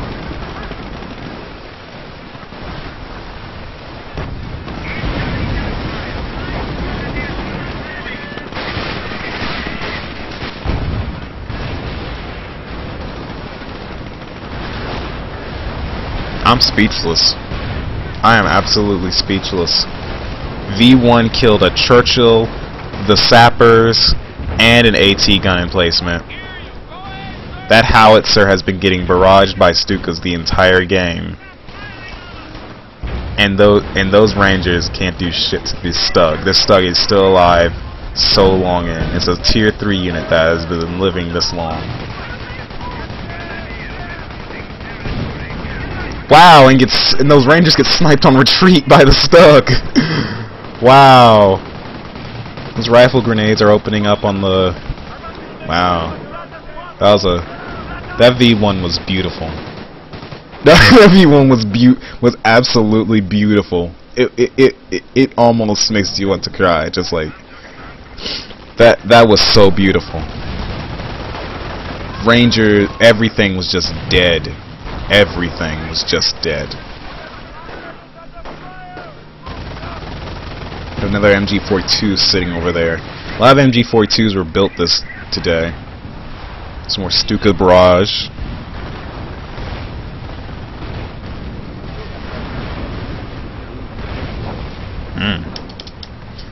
Stukas, not something you see a lot on 1v1 because Stukas cost a lot of munitions unless you have a lot of wrecks to reclaim. Because in fact, is he even reclaiming wrecks anywhere? Where's some pioneers so I can see? Nope, he's not. I don't see any pioneers anywhere. Wow, the Brit player finally got his captain out. Like, better late than never, I guess, because I guess he sees that now it's about time to get some tier 3. Whew. Did that captain actually kill someone? No, it didn't. It hasn't killed anyone. As soon as I thought it did. Silly me. Captains can't kill anyone. If you have a captain and it's ever killed anything, like ever, you have a badass captain. That captain should be the general of the army. Fuck Winston Churchill. Because captains are so unable to do anything offensively. And we have these... I think the Brit player lost most of his units. We have this 17... what is this? Whoa! Headquarters command truck. Getting absolutely butt-fucked. Yeah. Royal Engineers gives you the ability to actually, give your command... Oh! Here comes a firestorm right there on the headquarters command truck. It's not gonna get out of there in time. It's probably gonna go down. There it goes. Wow! Straight up shot to it. Straight shot to the headquarters command truck. Now all he has is his field support truck. Now what happens when you lose your headquarters command truck? Very good question, viewer. When you lose your headquarters command truck, all you can do is reproduce it. That's all you can do. You can't really produce anything else because you need it in order to build your tier 2 and tier 3 buildings. I don't even think you could really build units out of anything at that point.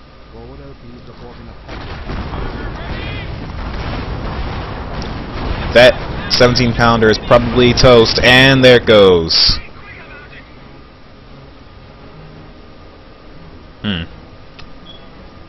This has not been a very good game for the British player. It's probably because he's using AI and his opponent and his teammate left him in a bad situation. But yeah, he's stuck around. I'll give him that. He has stuck around for a long while. Considering the fact that he's lost so much in terms of units, he got these Royal Engineers, which Royal Engineers are much better repairs than Piats are. That was something I meant to mention earlier when his Piats were repairing that Churchill. It's better to get Royal Engineers because Royal Engineers can actually give you not Royal Engineers, but Expert Engineers can give your vehicles double health, and double health is very useful in the long run for vehicles because it gives them more survivability. Tier 2 Stuarts can actually last against Martyrs pretty well if they have Expert Engineer support. Now you have these Brens and this Lieutenant attempting to attack these MP44 Volks. They're doing pretty good damage, but they're not doing a lot. The Vet 3 MP44 Volks, actually.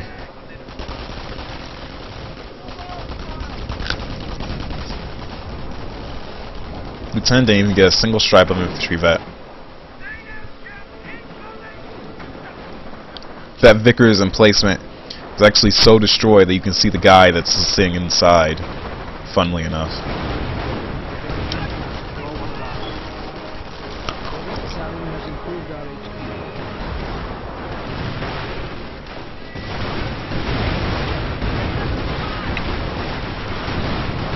Huge blob of Pilgrims, something the Panzer Elite like to do. AT and everything.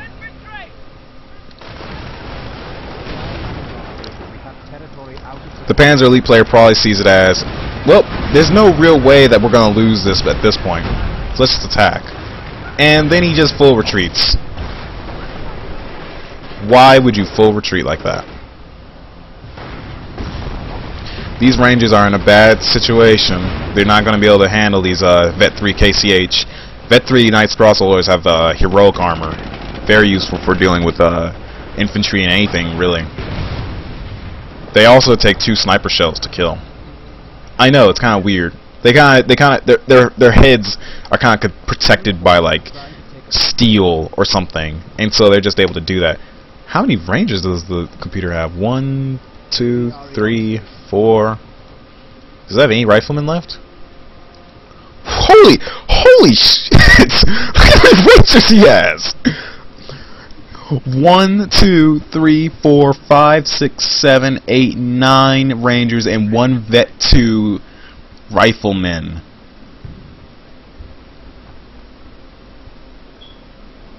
Nine Ranger squads. Wow. That's something. Now this is a AVR. This is a Churchill AVRE. It's useful for artillery's sake because it can actually get rid of infantry blobs. It's very useful against it's very good anti-blob. Now we have this AT half-track moving up. It's just scrap metal. Oh, treadbreaker shot.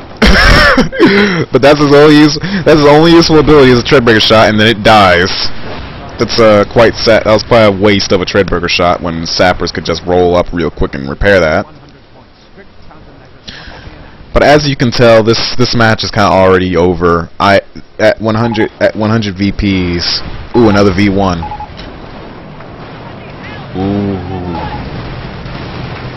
Let's see where it lands.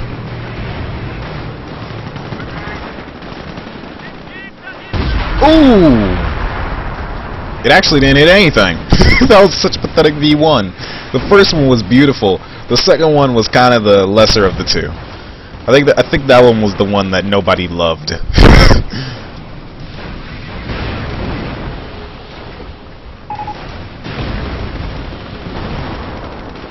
You want play alone.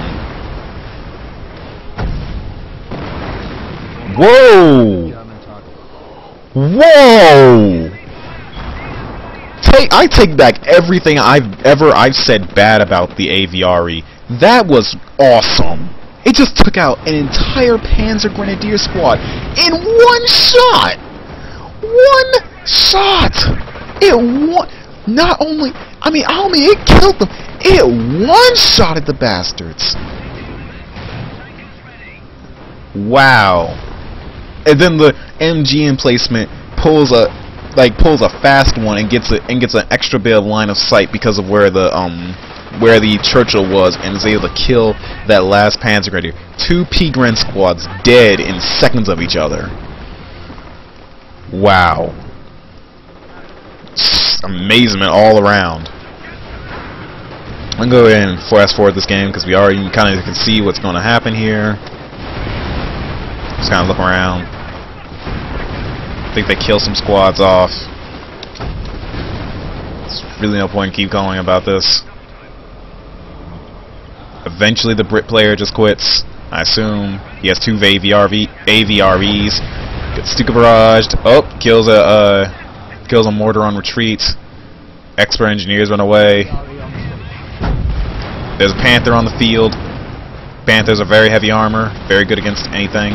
Was that KT? This King Tiger got mixed up. I'm sorry, I should be killed. Yeah, everything gets killed. All these rangers are dead. AVRE goes down. Hunkers down the other one. That has expert engineer support. That's what happens when you give we use expert engineers. That has a white health bar. That means that it has like double health. The AVRE is probably trying to go ahead and kill some more people. King Tiger opens up on the AVRE. It's going to kill it because expert engineers, while they repair fast, they don't repair fast enough. These other things are coming around. They kill the expert engineers. Rangers come up. Wow. Whoa. Did you just see that? That AVRE just kind of like popped right out of the ground, like literally like jumped up and then started backpedaling off. Anyway, he starts trying to run away from the King Tiger. Hunkers down again. I don't know why, because King Tiger still see him. Kills the AVRE while Hunkers down in the middle of hunkering down. Yeah. I think the entire British force has been killed. I think it was only like 1 or 2 guys left. Doesn't surprise me that he left. His teammate left him in a bad situation. Probably a player that didn't know what he was doing. But he did pull. I'll give the British player this for having to fight with a computer. For having to fight with a computer, I will say that he at least tried his best, but he was outmatched by 2 players, and the computer did a lot of derpy things. Now, I've had this happen to me before too, but nowadays it doesn't happen as much because I don't usually go classic 2v2. I usually go classic 2v2 AT, because classic 2v2 AT means that you have a teammate who you actually ask to join your 2v2 straight. Today I did a basic match with my friend Comac, and we did a classic 2v2, and well, no, we didn't do a classic 2v2. We did a 2v2 straight 2v2, and the 2v2 went over pretty well until he dropped midway through the match. I didn't get mad at him, of course, because his internet derped, and so he had to drop. And then after that, I got a computer, and I still won. But that was with us playing double Americans. Now, this guy might not have been very good at Brits, or he might not have understood how to fight the Wehrmacht. In all honesty, the Wehrmacht vetted virtually every single thing that they had. Look at all of that. They probably vetted everything, including support weapons, even though there were no support weapons on the field because everything kept dying. Overall match, if the American player hadn't dropped when he did, maybe they would have won. I'm not really too sure. I find it odd that the computer went and got like 20-something Rangers. That upkeep cost is a bitch then. But yeah. Anything else? Not really. Well played from the Brit for being basically alone against two teams at the same time. But yeah. I guess we'll move on to another one.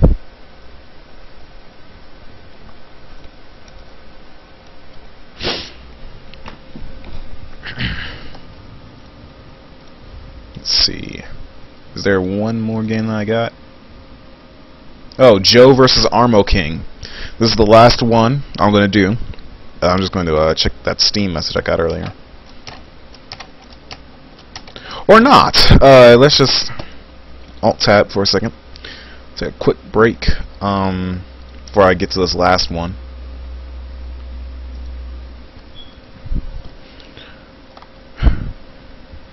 I'm just gonna mute my mic, or try to mute my mic. Maybe I don't know. I'm gonna put on some music. Hopefully it works correctly. I'm still getting used to the streaming thing. Let's try this song.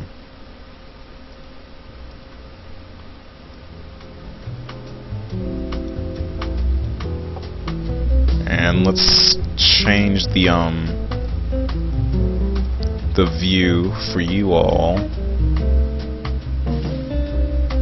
Let's add media file. I'm sorry if you can see my things and all of that. I'm still getting this all together.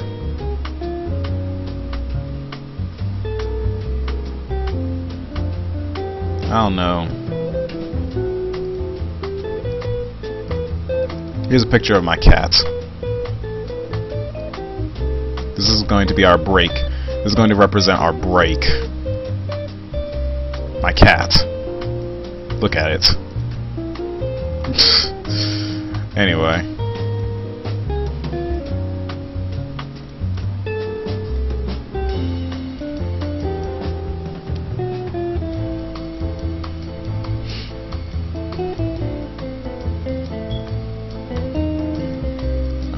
Let's just check some stuff.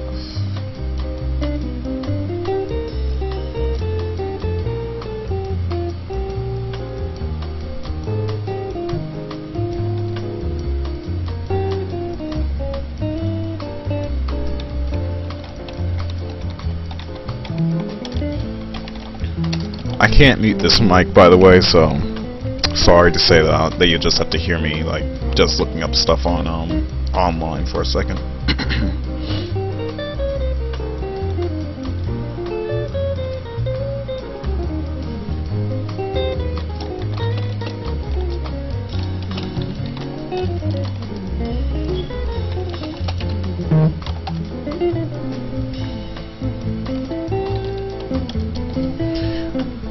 Something that I've been working on is I've been working on getting a tournament together for Dawn of War 2 Retribution, the Elite mod, and I've currently got the map pool set up. I need to check to make sure that I have enough players on Binary Beast, so I can start working on making the brackets.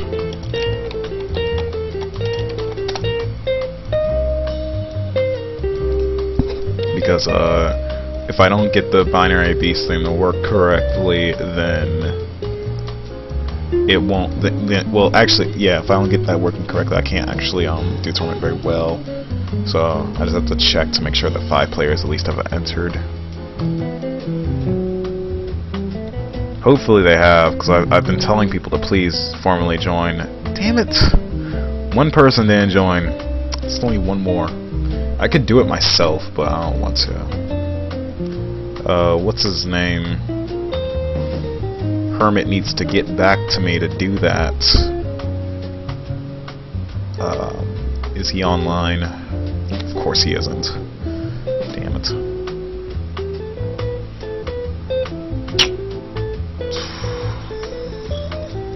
I'm gonna tell Kasuki to actually sign up, because I know he wanted to join. No, I'll just do it myself. I'll join the tournament myself, and then I'll be able to do it. Cause then I can do that. You can join the tournament. Please note you must confirm your position. For the draw, you may only turn that down a bit. You can keep Sawa going. All right, players.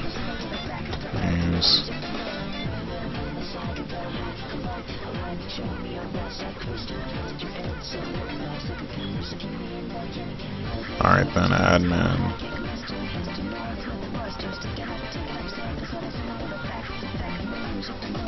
There we go, now I can start brackets.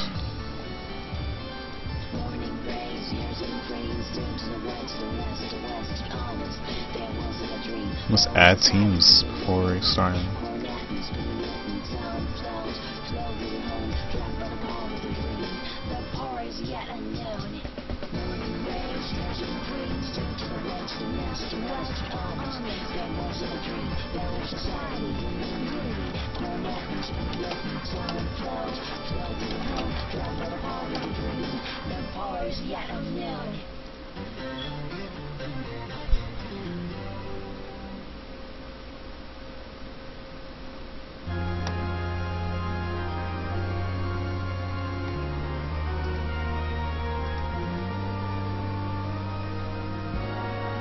There we go. Okay, so I guess I need two. I need like 4 more people because I need 6 at least. So I just tested using 2 people that I know wanted to join, but they haven't signed up yet.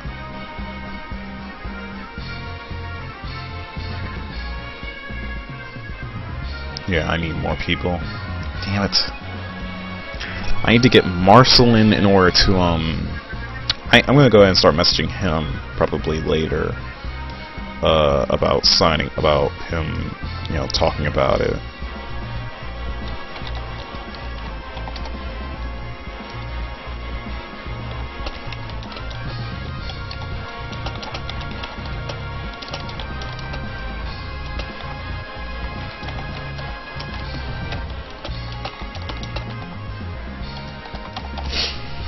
It's gonna be a bit longer than a 5-minute break. I don't know, I might do a match. Show how I play.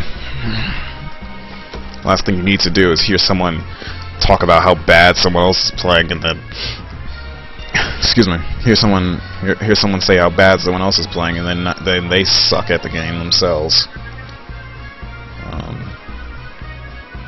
I don't know how I'm supposed to get rid of that thing though. The mouse cursor, because I can still see that it comes up on screen when in the game, because the game is in windowed mode at the moment.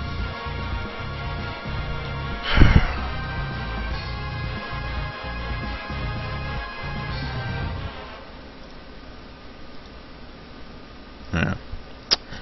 So a little more song play while I wait for Mars to send me that message.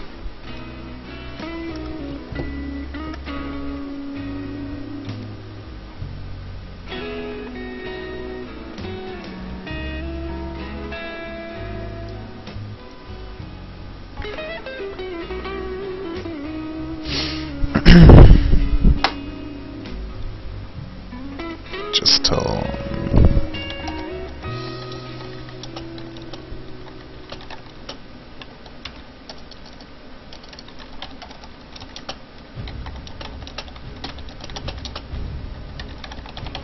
wow, that was a short song. I forgot how short that song is.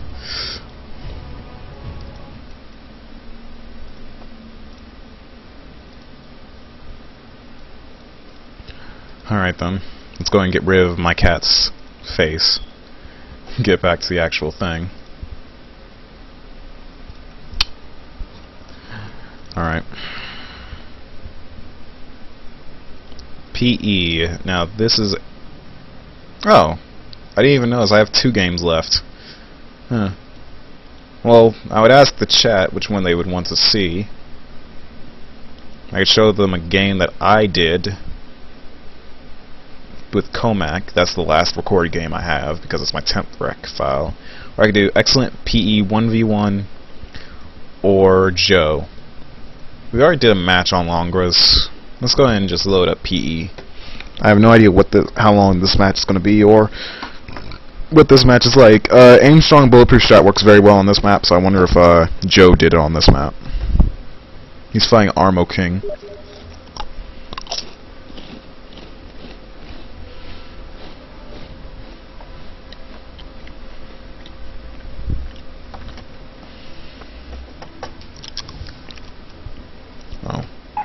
One second, let's just... Damn it, Steam! I want to check that message because I might have been Mars getting back to me. Well, Joe is playing as the Americans versus the Armo King's Panzer Elite. Very funky barracks placement because he's placing the barracks in the middle of his base instead of placing it forward for a forward reinforcement point to get units out of the base faster. Our first Pigrin out from Armo King.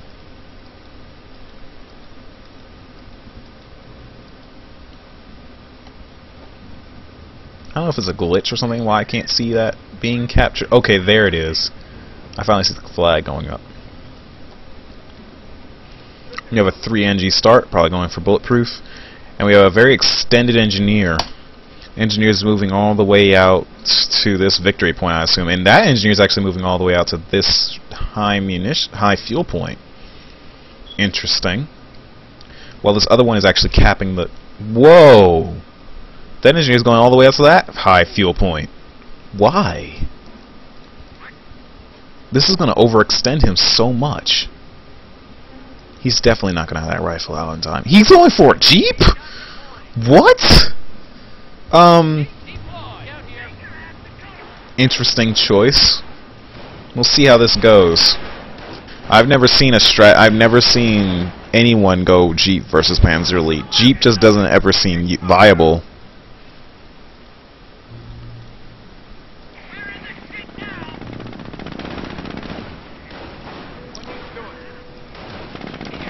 I hope he's not going to sit there and sit the Jeep around.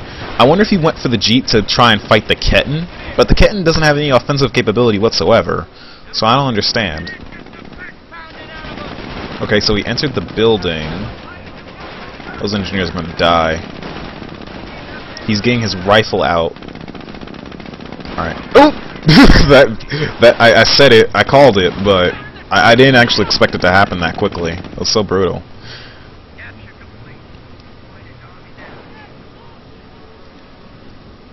So now this Jeep is kind of sort of on its own. It has no repair crew. Ooh. I never actually noticed that. The little front end of the Jeep just fell off from the small arms fire. Interesting. Alright then, first rifleman out from Joe. Look at that Panzer. He was like jumping on his guy's back. He did. He lost that second engineer. Why would you lose the second engineer? This isn't a very good start from Joe. He's microing that Jeep well enough to back it up to where the engineers are, but not really doing too hot. The Ketton's taking the entire right-hand side of the map, and these three Pigren squads are going to rip that engineer and this Jeep apart if they see them, if they get enough line of sight bonus. He's probably trying to do a quick field repair on the Jeep to give it at least a somewhat repaired engine. It's repaired now. Normally, in this situation, I would have... Yeah, he's doing it now. I would say, in this situation, I would just go ahead and move the Jeep the minute that the engine's repaired, so that way it can actually do some more DPS and get around faster. Now we see this Pigren blob moving around, and they're actually retreating back to base. I assume that means Armo King has enough for another building. He's going Panzerjäger Command after getting his Tier 1 building. It's not a very good start from Joe, though. Joe's not exactly keeping his units alive. He's lost 2 engineers, and the entire thing of the bulletproof strategy is to not use a Jeep. You're not even supposed to use a Jeep in the engineer. So he went, wow. So he went for scorched earth tactics, like almost many people do. And there goes the boot trap. But he already saw it being placed, so I don't know why he even bothered and why he didn't just attack the Ketton more. But this Jeep is doing alright DPS. At least it's keeping this it's hurting this Panzer Grenadier squad so they can lose a model. Once they lose a man, that means that now they have to spend a little bit more. And he's microing that Jeep to try and get them off the cap. That's good. That was very good micro from him, from Joe. See, Joe's doing well with that Jeep, but now he's going to lose that third engineer, and it's not gonna be pretty. That's 3 engineers gone, and he has some idle riflemen running around. Or sitting around, not running around, sitting around. That Jeep's gonna get raped if it doesn't move. It has no engineer support. Joe hasn't done well with his unit preservation, to be completely honest. He's sitting there. He's just sitting there. Does he actually think this Jeep's gonna do anything? A Jeep versus that Panzer Grenadier squad is not gonna do anything. And he has no... Now he has to make engineers out. It had been different if he had like maybe 2 engineers left and he just lost that one. He just lost his first one. But no, he has only 1 left. The one he just made. He should have given them flamers. Flamer engineers can last against Panzer Grenadiers with a Jeep. Now on this side we have some idle Pigrens. You know that. Those. Why is he not repairing his Jeep? Don't tell me. Is he producing more engineers? No, he's not. Those engineers are getting a flamer though, so he's going to get a nice flamer pop on these Panzer Grenadiers. He should have put the engineers in the house though. Engineers in the house would have been much more deadly, because then it would have literally been a pop. Now you have an armored car out here from Armo King, attacking these riflemen that are in the building. We have a secondary engineer. That's like the 5th one now produced, or the 5th engineer on the field. We have some idle engineer. Did he cancel the flamer on those engineers that he was getting earlier? He did. He canceled the flamer on those engineers. Why? Why would you cancel the flamer? Those riflemen are getting torn up, but they should have stayed in the building because they were taking less damage because they were in a building. Now that they're behind the building, they're not getting attacked. These Pigrens are going to move up, and they're going to give that armored car some line of sight bonus. He's getting mines and placing them on the road. Interesting choice. Now it's going to be helpful to have those mines on the road, because actually when a vehicle starts rolling up on these engineers, or start rolling up around, because the Panzer Elite are very based around their vehicle play, when that vehicle starts rolling up, yeah, that vehicle's going to get totally wrecked. But that's it's not a good place for a mine. Now they killed the Ketten down here.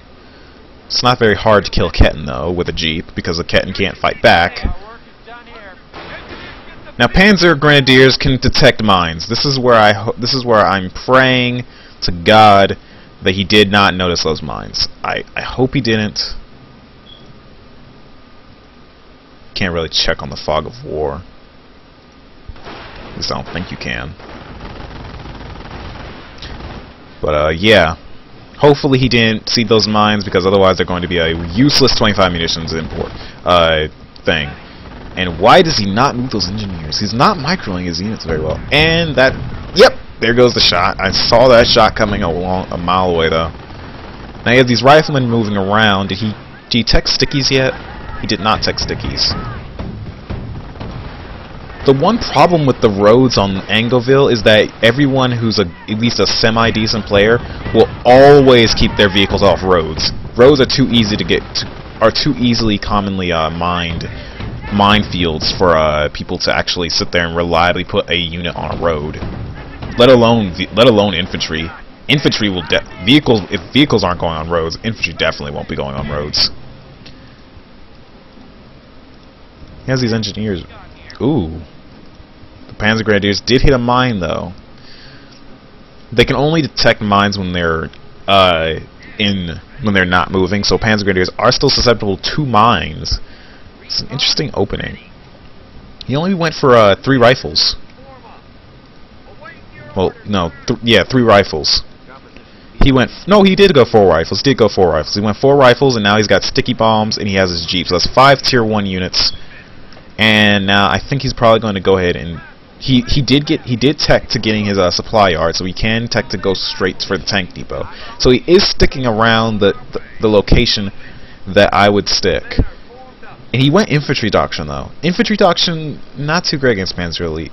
Even though Rangers do have elite armor, so they can match a Pigren or a Luftwaffe doctrine squad. His opponent didn't go Luftwaffe doctrine. His opponent went scorched earth. Infantry doesn't really work against that.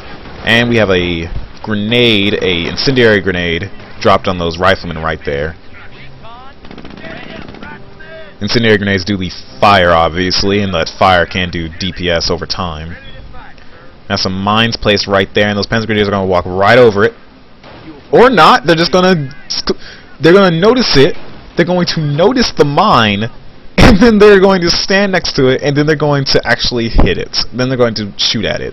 Watch. Either they'll shoot at it, or he'll forget about it, and then he'll keep running because he doesn't remember that there's a mine. And there he goes! He actually forgot that there was a mine there and lost a man on that squad. That's 45 manpower down the drain. While a mine only costs 25 munitions. Oh, another mine was hit. This is interesting. He's using these mines effectively enough to actually take out these Panzer Grenadiers, but he's not using his riflemen. He kept losing engineers, and if he had used Flamer Engies instead of using these mines, he actually could have already beaten this Panzer Elite player already. Because he didn't build enough units to honestly warrant all these mines. I think he meant for the mines to really help against the armored cars, but really, in the long run, not very helpful. It's not been helpful to him, and that's the problem. He used them for that, but otherwise he's not getting much bang for his buck, shall I say. Field repair on the Jeep, but why here and not in the base where it's safe? I have these riflemen going in here, but he knows his opponent has the ability, and there goes the Jeep, which is why you don't go with that. But he knows his opponent has the ability to throw incendiary grenades, so why would you go inside of a building like that? At least when you know that the squads probably haven't thrown their incendiary grenades. Panzer Elite do have the ability to get defensive, defensive operations, which then gives them the ability to, because their abilities cost so much. At terms of time, they take a long time to recharge, and he still hasn't gotten a triage for his rifleman yet. And he went for a Staghound armored car, so he went tier 3 to try and fight these armored cars. And those riflemen are going to get caught right off guard when that mine doesn't get placed. He shouldn't have tried to cap while his he should have held off on capping while his riflemen were building that mine, because he actually would have gotten those armored cars pretty well. Oop, but there goes a sticky bomb. That armored car is toast. That was a Vet 1 defensive armored car. Good shot from him. That was very good. Now this Staghound, if you can get this Staghound to do some damage, like it says whenever it comes out of the base, it can actually most definitely take out that guy, and he stunned it. That was interesting. But then he activates the overdrive. Or, yeah, flank speed or whatever. He activates overdrive in order to get out of there. That was a nice shot, though. He almost killed it. This is good from Joe. Joe's actually turned my opinion of Mines versus Panzer Elite around in the long run. His opponent went for a straight Panzer Grenadier to armored car. Now he's getting Martyrs to try and make AT, but just like most things from the Panzer Elite, it's just a giant piece of scrap metal with a dick on its face. And so now these Martyrs are going to keep the Staghound at bay.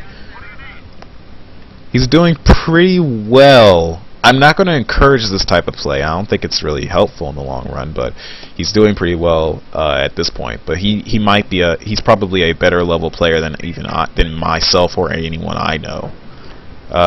Another armored car out of the Panzerjäger command, probably because he lost the other, due to him losing the other one, and this one's getting repaired on the field. Now we have a major blob of rifles and engineers, and those engineers are about to pop those flamers on those Panzer Grenadiers. This is going to be very good if he can get this timing just right. As long as he gets in there and does some early damage, and there goes the flamer pop. Now he just has to go in there and wow, that was pretty bad. First off, he retreated too early. He shouldn't have retreated. First off, he retreated too early, and then on top of that, he ran right into MP44 Pigren's. Not a very good decision.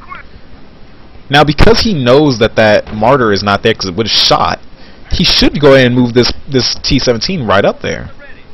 Now, he had these riflemen building mines over here. So he went to defensive operations, so he's probably going for the off-map. The only thing is that now he doesn't really have any fuel. He does have this plus 16 fuel now, so now he has plus 16. Ooh! That mine on the road actually did help. I don't know why he didn't decide to not go on the road. That's what most people do, is not go on the road. But hey, whatever. Why is that T-17 shooting there? You're not in the thick of anything. You're shooting at a wall. I think he's shooting at the wall so that way he can't be funneled. Probably also because he wanted to get the T-17 through the door. Now we have a forward barracks right there near Joe's cutoff from Armo King. This is going to be an interesting forward barracks because now he's going to have to decap that forward barracks in order to stop it. Panzer Elite forward barracks is actually different than the American or the German forward barracks. And There goes the T-17 stunning the Martyr 3. Now those riflemen inside the building are going to get absolutely raped if they don't get out of there because there's flames on the building. And on the other side of the map, there are two Peak-Ren squads inside of there. Now this T-17 is circle strafing, and there's another T-17 that's sitting there and trying to get in some nice damage on this Martyr. I think Rifleman went down. Yeah, a rifle squad went down on retreat. This Martyr can kill this T-17. And, oh, there's a double Martyr. Double T-17s could kill a Martyr because they're armored cars, but double Martyrs can kill T-17s any day of the week. T-17s aren't that great. Their usability is very hit or miss. And ooh, that T-17 got stuck. That other one might get away. Sticky bomb that other one. Sticky bomb that one. Sticky bomb the T-17 armored car and you would have won. One T-17 armored car versus two Staghounds never would win. Would never win. Good. He sticky bombed it late. He sticky bombed it a bit late, but he still sticky bombed it. Destroyed engine on the T-17 armored car. Probably was trying to. Probably moved. I don't know why he moved it actually. Oof. But there goes that T. No, not T. Destroyed engine on the Martyr. I don't know why he moved that T-17 armored car into the arc range of the other one though. That Martyr is going to live. That's the sad thing about. Ooh. Wow. The engineer actually killed the Martyr. He deserved that field promotion. That's not something you see every day. You don't see engineers killing stuff like that. Sad thing is, he lost both of those T-17. He lost one of those T-17s. The other one was very, very heavily damaged. It didn't even get a vet strike. Now he wants to turn that T-17 around because obviously Armo King does not care if he loses this Martyr. So he's trying to go in there for a quick attack. He has some. Ooh, he forgot about those. These armored cars could be deadly. Looks like we're going for. Looks like he's going for a base rush on that T-17. Turn that T-17 around. That T-17 is going to get absolutely butt fucked if he does not get out of there. Go ahead and attack those armored cars, killing those armored cars and killing basically everything. Good job that he got that AT gun because AT gun will basically make sure that he has to move this Martyr if he wants to keep it. Repair the T-17 in battle. Repair the T-17. Oh, out of control. He should have armor piercing around that Martyr. That Martyr's gonna get away, and that's the sad part. Bars popped for the riflemen, but why bars I'll never know, because bars don't really do much of anything against that. Now that Martyr is probably dead, or the AT gun could just fire to the complete left of it, in front of it. Sure, that's fine. Main gun destroyed on that Martyr. That Martyr is toast. Yeah, destroyed engine, dead Martyr. It's revenge. It's getting revenge for its T-17 armored car friend, but there's a third Martyr out. And while bars are great and all, bars won't do much against these Panzer Grenadiers. Panzer Grenadiers don't take much damage from bars, and Flamers don't do shit against the armored cars. To be really honest, double stickies on that armored car though. It's defensive though, so it will die. Yeah. Dead armored car. Anyway. AT gun opens up on that third Martyr. I think they put a mine down right there. I'm not even sure. We have a Flamer NG that's attacking those guys. Double flame incendiary grenades from those Panzer Grenadiers though. Force the riflemen off. Very good play from Joe there. He actually got his he kept his he lost his cutoff early in the game, but he's basically gotten it back in full force, and he's killed a lot of Peak-Rens in the long run. He did get an AT gun, which also helped kill most of the Martyrs and most of the vehicular threat that was to his units. Now here comes another T-17. This T-17 is now going to be going out unabated because nothing can really fight it. This Martyr is completely unhealed. these riflemen are going to at least do some damage to the P-Grens. P-Grens don't take a lot of damage from bars, but they take more. They take more than enough to at least do something. Now he has to get rid of this 4 HQ though. As long as he has a 4 HQ, this P-Grens will not lose. They will always win the fight, because they can always just reinforce. Now these Flamer NGs moving up on these P-Grens, this is going to be good if he can get those Flamer NGs to move up on the P-Grens, and he has a T-17 for artillery-ish type backup, like, you know, vehicular backup. As long as he gets those Flamer NGs, and they're Vet 1 Flamer NGs, so they're going to do more damage. Now those P-Grens did lose their cover, so now they're going to have to get out of there. And he got a Vet 2 Flamer NG, very useful. Now he's taking back most of the map, and he has this T-17 and this AT gun. Although this AT gun is low on health, so he should probably move it back to the triage. You can actually do that. Replenish the health of AT guns crew members if you move them back. Interesting how Joe has turned this match back around. He's using all three. He's using all four. Well, he's at least using all three of the first. He's using the first 3 tiers of American units, and he's keeping his Panzer Elite opponent at bay. Now that he decapped this fuel, his opponent can't actually see that he's putting mines down. So that's very nice strategy from him. Now there are some assault infantry out. That means that the more likely means that Armo King is actually getting desperate in the long run, because Armo King is actually if he's getting assault infantry, that means that he's running low on actual units. He probably doesn't have enough to actually fight off this American force that he's having to deal with.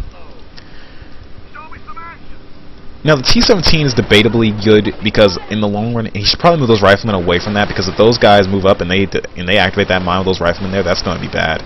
But T-17 is debatably useful because it doesn't really get a good defensive capability until it gets its Vet 1 stripe. Because, oh wow, he somehow noticed the mine. I can't believe he did. But it doesn't get until it gets its first infantry stripe. It doesn't get sandbags, which are its defensive defensive ability. Now these flamers aren't being put on these engineers. He's actually getting more mines on the road, probably to stop any more armored car or martyr spam. We have another Ketten out. It's probably to cap more of the map. Another Flamer incendiary grenade dropped by those P-Grens. Now those riflemen have to move back because they're low on health because they didn't walk out. I don't know why they didn't leave. We have some more riflemen running back out to try and attack. Some engineers over here capping. Mine placed right there, nicely placed. Now engineers don't gain the same type of bonuses that normal American infantry do. Engineers don't really gain anything except for like damage buffs to their weapons when they gain veterancy. That's why, but they get high damage buffs because engineers don't usually get veterancy that high. That's a Vet 3. Vet 3 engineers are very deadly to Panzer Elite, especially that Flamers. Now these engineers are killing this Ketten. They're trying to, at least. Those P-Grens are coming up to try and save it, but it's no point to save the Ketten because the Ketten is such a low-costing, low-effective unit in the long run. But the engineers do get away, and so the Ketten took a lot of damage, and you did not cap your cutoff back. And all you got was a decap. That's not really useful. We have Panther Battle Group out. That means that Armo King has therefore gotten every single upgrade for Panzer Grenadiers. Let's say, did they activate the mine?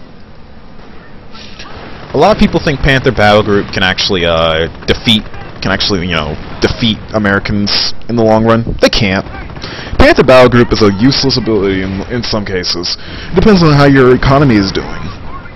Which I can only assume the Panther Battle Group was a choice to try and be awesome and try and deal with the American units that were overtaking basically the entirety of the map, because these bars are actually doing pretty good damage against these P-Grens. Now bars, while they're not very good against Panzer Elite, Bars can actually do pretty good damage in the long run when you start giving vet.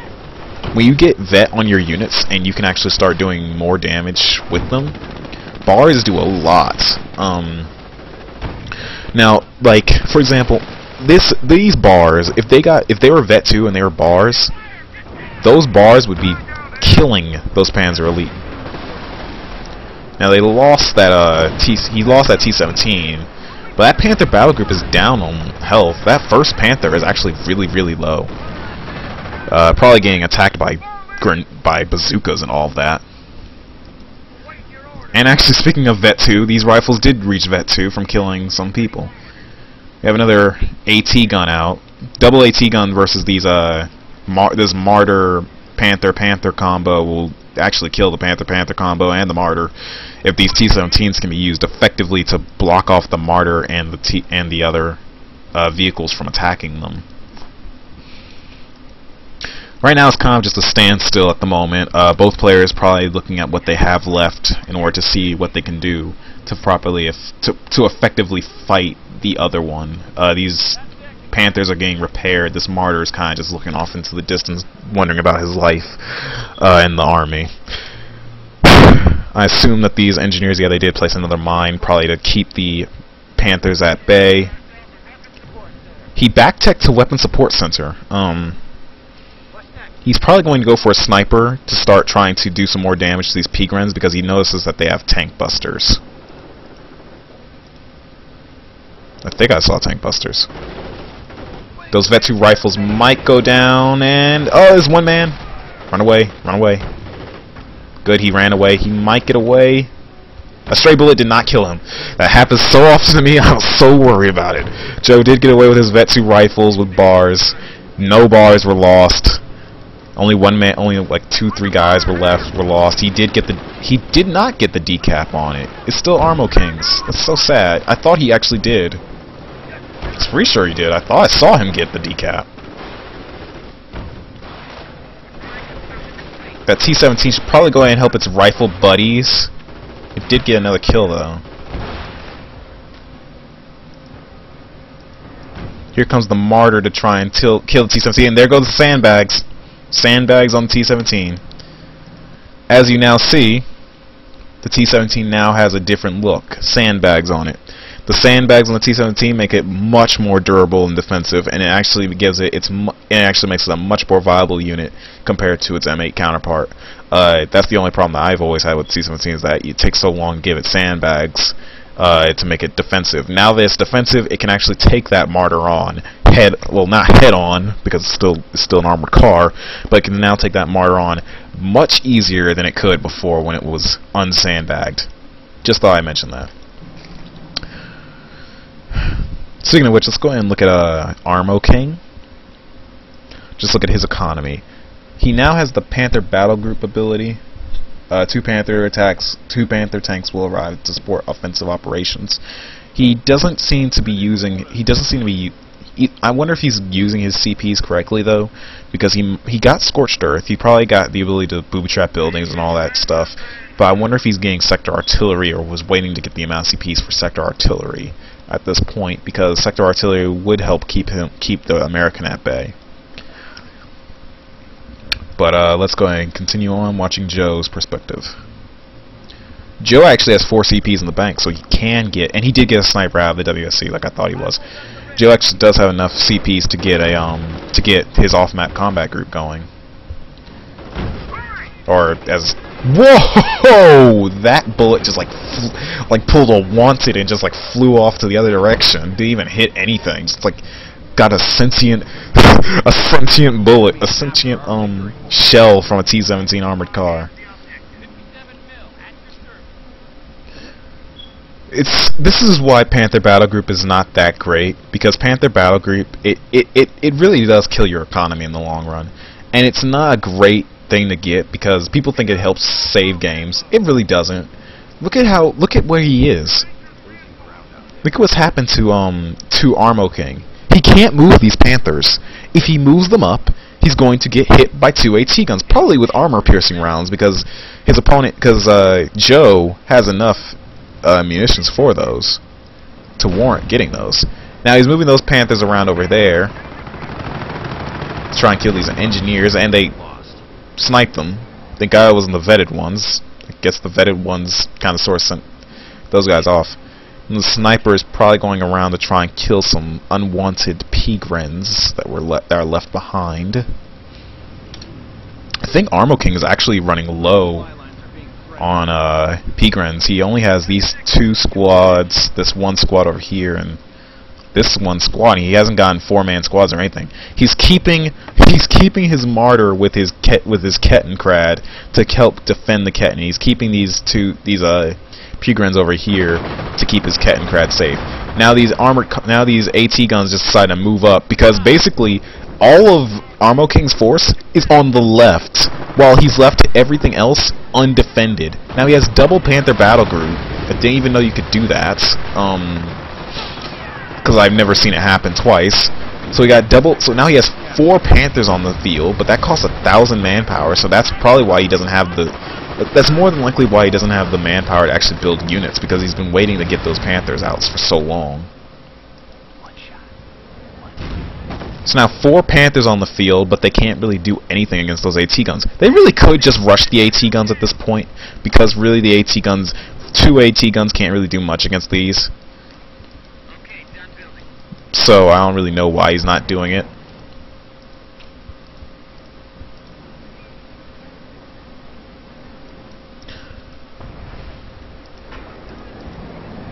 Ooh, damaged engine on one of those Panthers. These riflemen are kinda in a dangerous situation. Another... Ooh, what got killed over here? Where did something die? I think another rifleman died somewhere. Didn't even notice.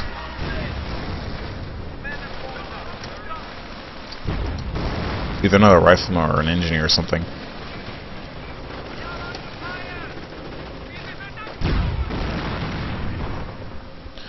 These Panthers are very good at sniping units, I'll admit.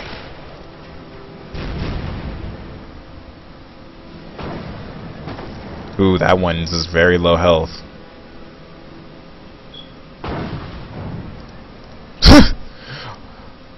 I wonder if that was armor-piercing rounds. These Panthers are really getting wrecked.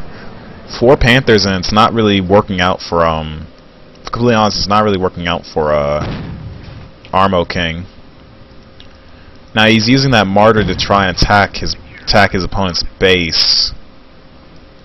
These Rangers aren't going to have it. They're running in to try and do some damage on this martyr. The scrap metal with a dick. Now here's where the problem of going Scorched Earth comes in. You don't get any call-ins. It's just like the American. It's just like the. Ooh, wow. This isn't good for This isn't good. Oh, T-17. Oh wow! Instantly came out of the side. Instantly got attacked, and then those guys. Base rushes. Wow, loses the rifle and is about to lose the mortar that he just got. He got T-17 mortar, and he got a an AT gun. Now he's losing everything. That off-map combat group was not warranted at that time. He should have waited. He should have waited till his till the units were in his base before he actually went and got it. Now he's losing everything in his base, and he lost his cutoff earlier, so now he's losing it. Armo King is. I want to say it is a bit of a dick move of Armo King, if I'm completely honest, to do that. To sit there and basically do that to his opponent, but it's completely viable for the sense of that he could do it, and that he had the right to do it, because, if I'm completely honest, in the long run, Joe really should have paid more attention to what he was doing to what Armo was doing on the other side of the map. He should have kept that sniper in his base as well, for the sake of it. I don't really know why this VP always keeps turning yellow.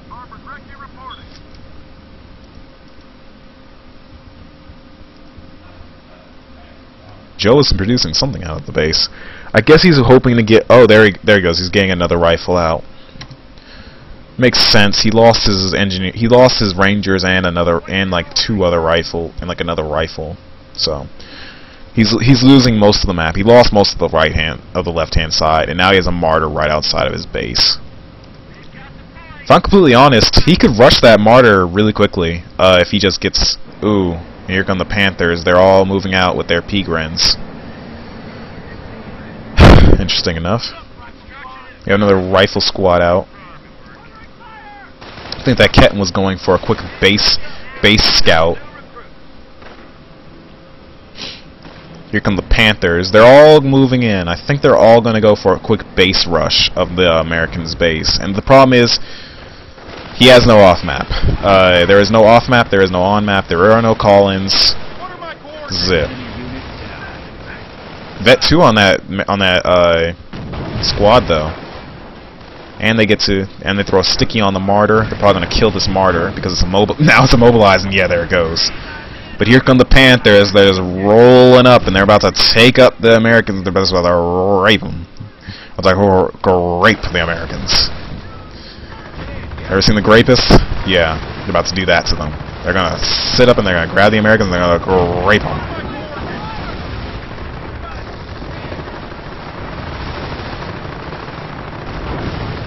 I bet Joe he's not losing his nerve. That's the good thing. He's not losing his nerve here. He's keeping cool, but he lost his AT gun. I think he's probably trying to go for AP armor piercing rounds there. Now he's losing all of his units. His squads are dying off really quickly because he's getting base rushed. He should probably move everything back to base like he is now. He probably should have done that a while ago. And there's a Vet 3 offensive squad, so that's going to kill his engineer. They aren't going to last much longer. Wow. Did that engineer actually live? He lived, but he kept his Vet 2, but he lost his flames. Wow. That's quite an interesting glitch.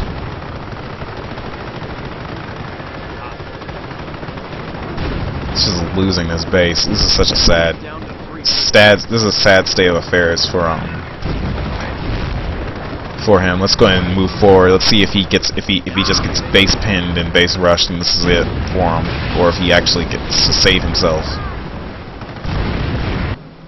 Oh, he got a forward barracks.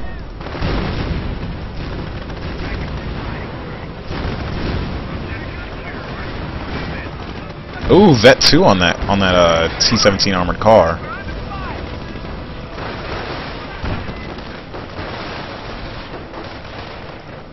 He did lose all of his buildings though. And his base.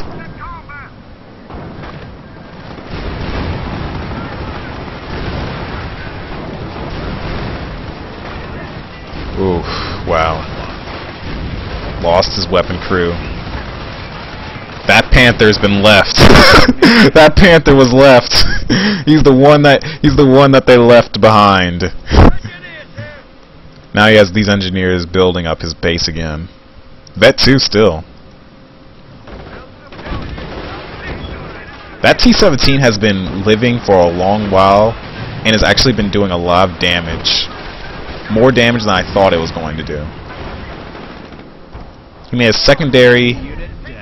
Oh, he killed a Peagrin. Hummel self-propelled artillery, that's something that you can get in the Scorched Earth tactics.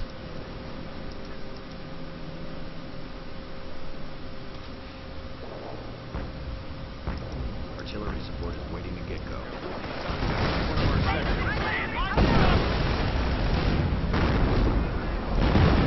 Now he's trying to off-map combat. Now he's trying to off-map artillery that those Panthers. Joe has actually done pretty well. I'll give him that. He's done really well for being in a shitty position. He took what he got. He was given it. He got his hand got shat on, but he took what he had and he's been working around it. Killing these Panthers off, he's almost killed an entire group. this Hummel's going to be a bit of a pain in the ass though, because it is the on map of this game for Panzer Elite. The sniper actually did get Vet 1, probably killing some Pigrens. If it kills that, if he worked it out, yeah, there he goes. Now that Panther's probably trying to go after. It's probably chasing after that Sim down. But if he kills that Vet 3 offensive infantry squad, that is going to be a major blow to Armo King's army, and that will really, really put a damper on his day. If I'm completely honest.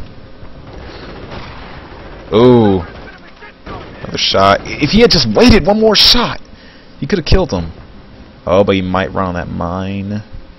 Might not. Come on. Shoot at that guy! Shoot at that guy! Shoot at that guy! Oh my god. Why he didn't just sit? He could have lost the sniper, yeah, but I would have just stayed in there just to kill the Vet 3 offensive infantry squad. That would have been helpful. Damn, this is a sad state of affairs for Joe. He's sticking around though. He's sticking to his guns. He's got whatever he's got left. He's sticking with it. Oh, suppressive fire on those Pigrens. The thing is, Joe has kept his victory point. Why did he stop shooting at them? Oh, he's got another bar to try and save it. But oh wow, those riflemen got totally pasted. He needs to move that squad like yesterday before they open up on them. He's got Vet 2 on that sniper. That's very nice. Sniper's probably going to take out that last Pigren if he gets a nice shot off. No, he doesn't. Oh, but we do have some more on map. Probably kill that sniper off. Yep, right where the sniper was. Just like I thought. He decloaked the sniper just to move it a bit faster from that location, so that way a stray shot wouldn't hit him. These Panthers are still kind of beaten up though. Beaten up and just kind of there.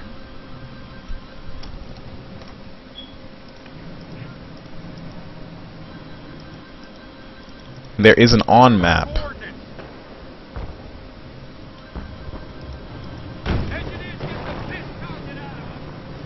I think Joe is looking to use that on map to attack the Panthers. One is Vet 1 offensive and one is Vet 1 defensive, so it does have some pretty nice defenses.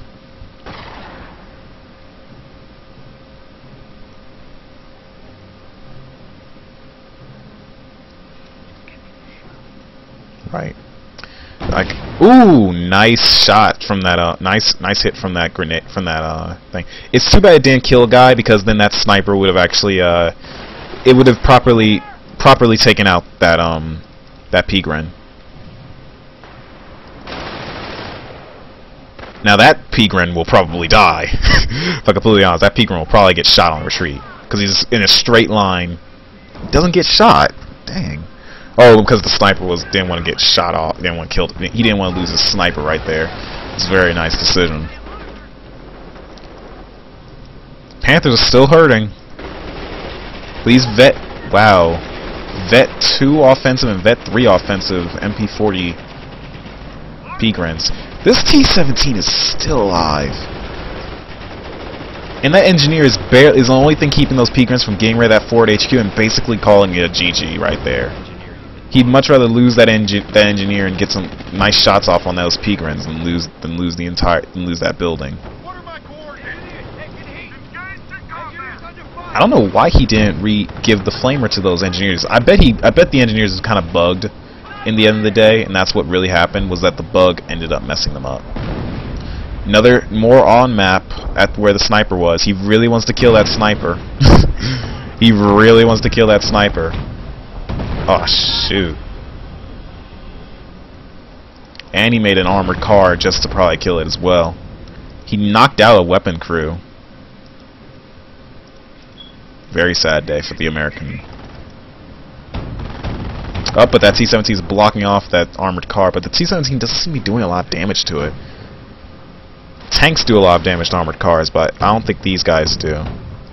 Off-map combat group, M10, rifle, 30 cal, and another anti-tank gun. I think that actually works for Joe's composition at the moment. Joe really needs some AT at the moment, and that armored car, and that AT gun is really what he needs at this moment.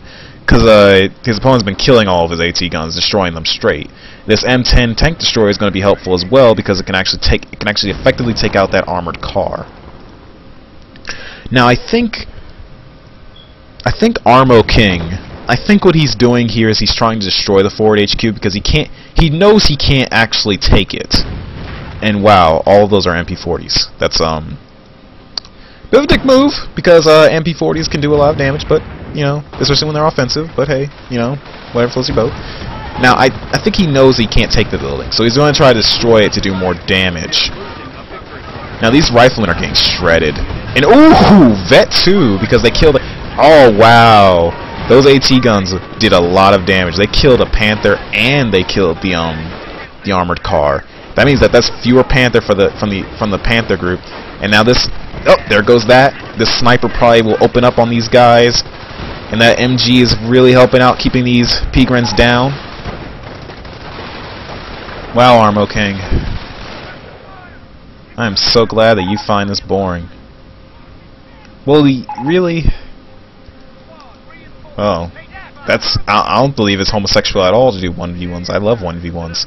And wow, a Vet 3 infantry squad. Vet 3, that's a GG and a forward reinforcement point. Yeah. Alright then, here we go, some on-map on those riflemen capping. I think it was on-map. I assume it was on-map. It's not really shooting anymore. Sector artillery. I believe, yeah. That is sector artillery right there on that sector.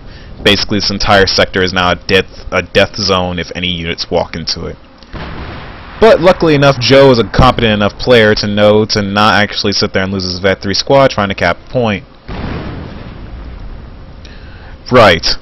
But also sector artillery basically means that this entire area, dead zone. If a unit is caught walking in that area for until this time or for the next 80 seconds, that unit is officially dead. It's to keep the American at bay at the best, really. At this point, Armo King is really knowing. He really knows that he's no. Armo King doesn't really know anything. He's kind of just being a dick about it. But Armo King probably knows to an extent that he can't actually sit there and keep holding on to this VP up here. He's going to lose out because he's lost like basically an entire battle group, Panther battle group, and then he's losing Pigrens left and right. He lost a Pigren and gave the American a Vet 2 squad, a Vet 3 squad. I mean. These Vet 0 rifles are actually tearing up that Pigren pretty well, but now these Vet 3 Pigrens will actually kill them off. Yeah. I think he was... Please move that AT gun. Please don't move that AT gun. Please. My Christ. That M10 is staying around to try and defend that AT gun, which is good. Why would you move? Don't move him in front of the sniper. Sniper is what he wants to kill. I think he knows that the sector artillery is about to end. He's probably counted it out. Sector artillery is about to end in like 5 seconds. Armo King's also holding on to a lot of resources, shall I say. Wow, he almost killed that Pigren there. This Vet 3 rifle squad is on 5 men at the moment. And wow, they did kill that M10 over here down at the south. I missed that. That's sad. If that M10 was actually still alive, he could have actually used it with these rifles and this T-17 to actually, you know, do some damage, but the M10 is now dead, and that was his only form of tank, and he has no other form of AT. This is why he's probably keeping this,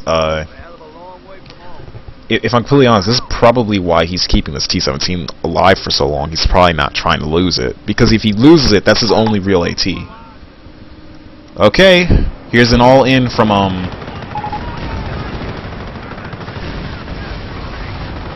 Is an all-in from Armo King. 2 Wow. My yard is ready to go. HQ is under attack. Two total, two Panther battle groups equivalent. Two Panther battle groups attacking this this base again. Another base harassment because he's bored out of his mind apparently. Don't know why he's playing then if he's bored out of his mind in a 1v1. But hey, whatever.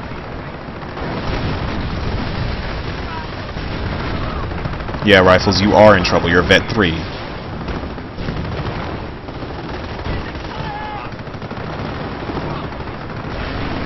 Alright, that's one T-17. Hummelbug. GG.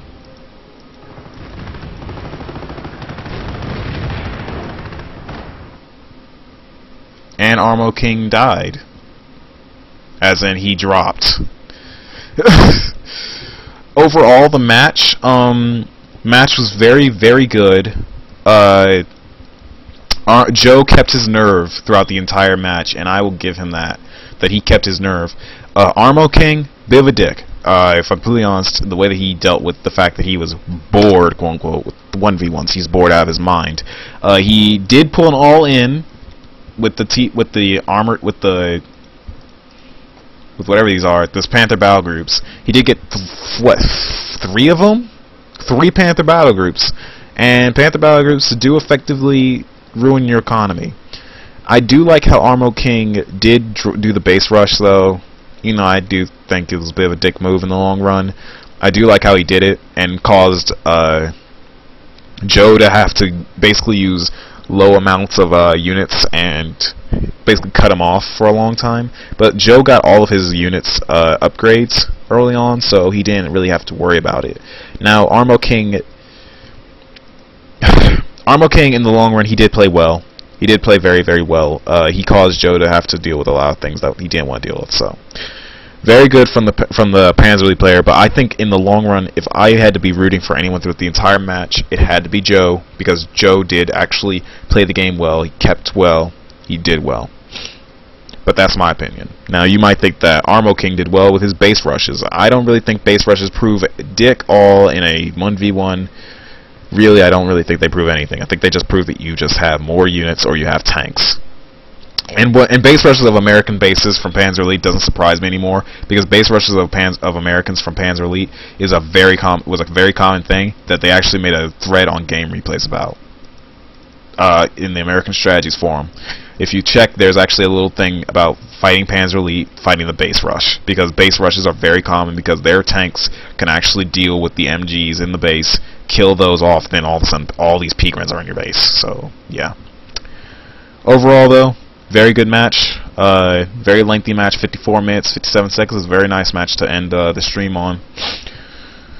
I will go ahead and I am going to see you all later. I might actually do more casts like this late at another date when I actually get a chance. But thanks for watching and have a nice day.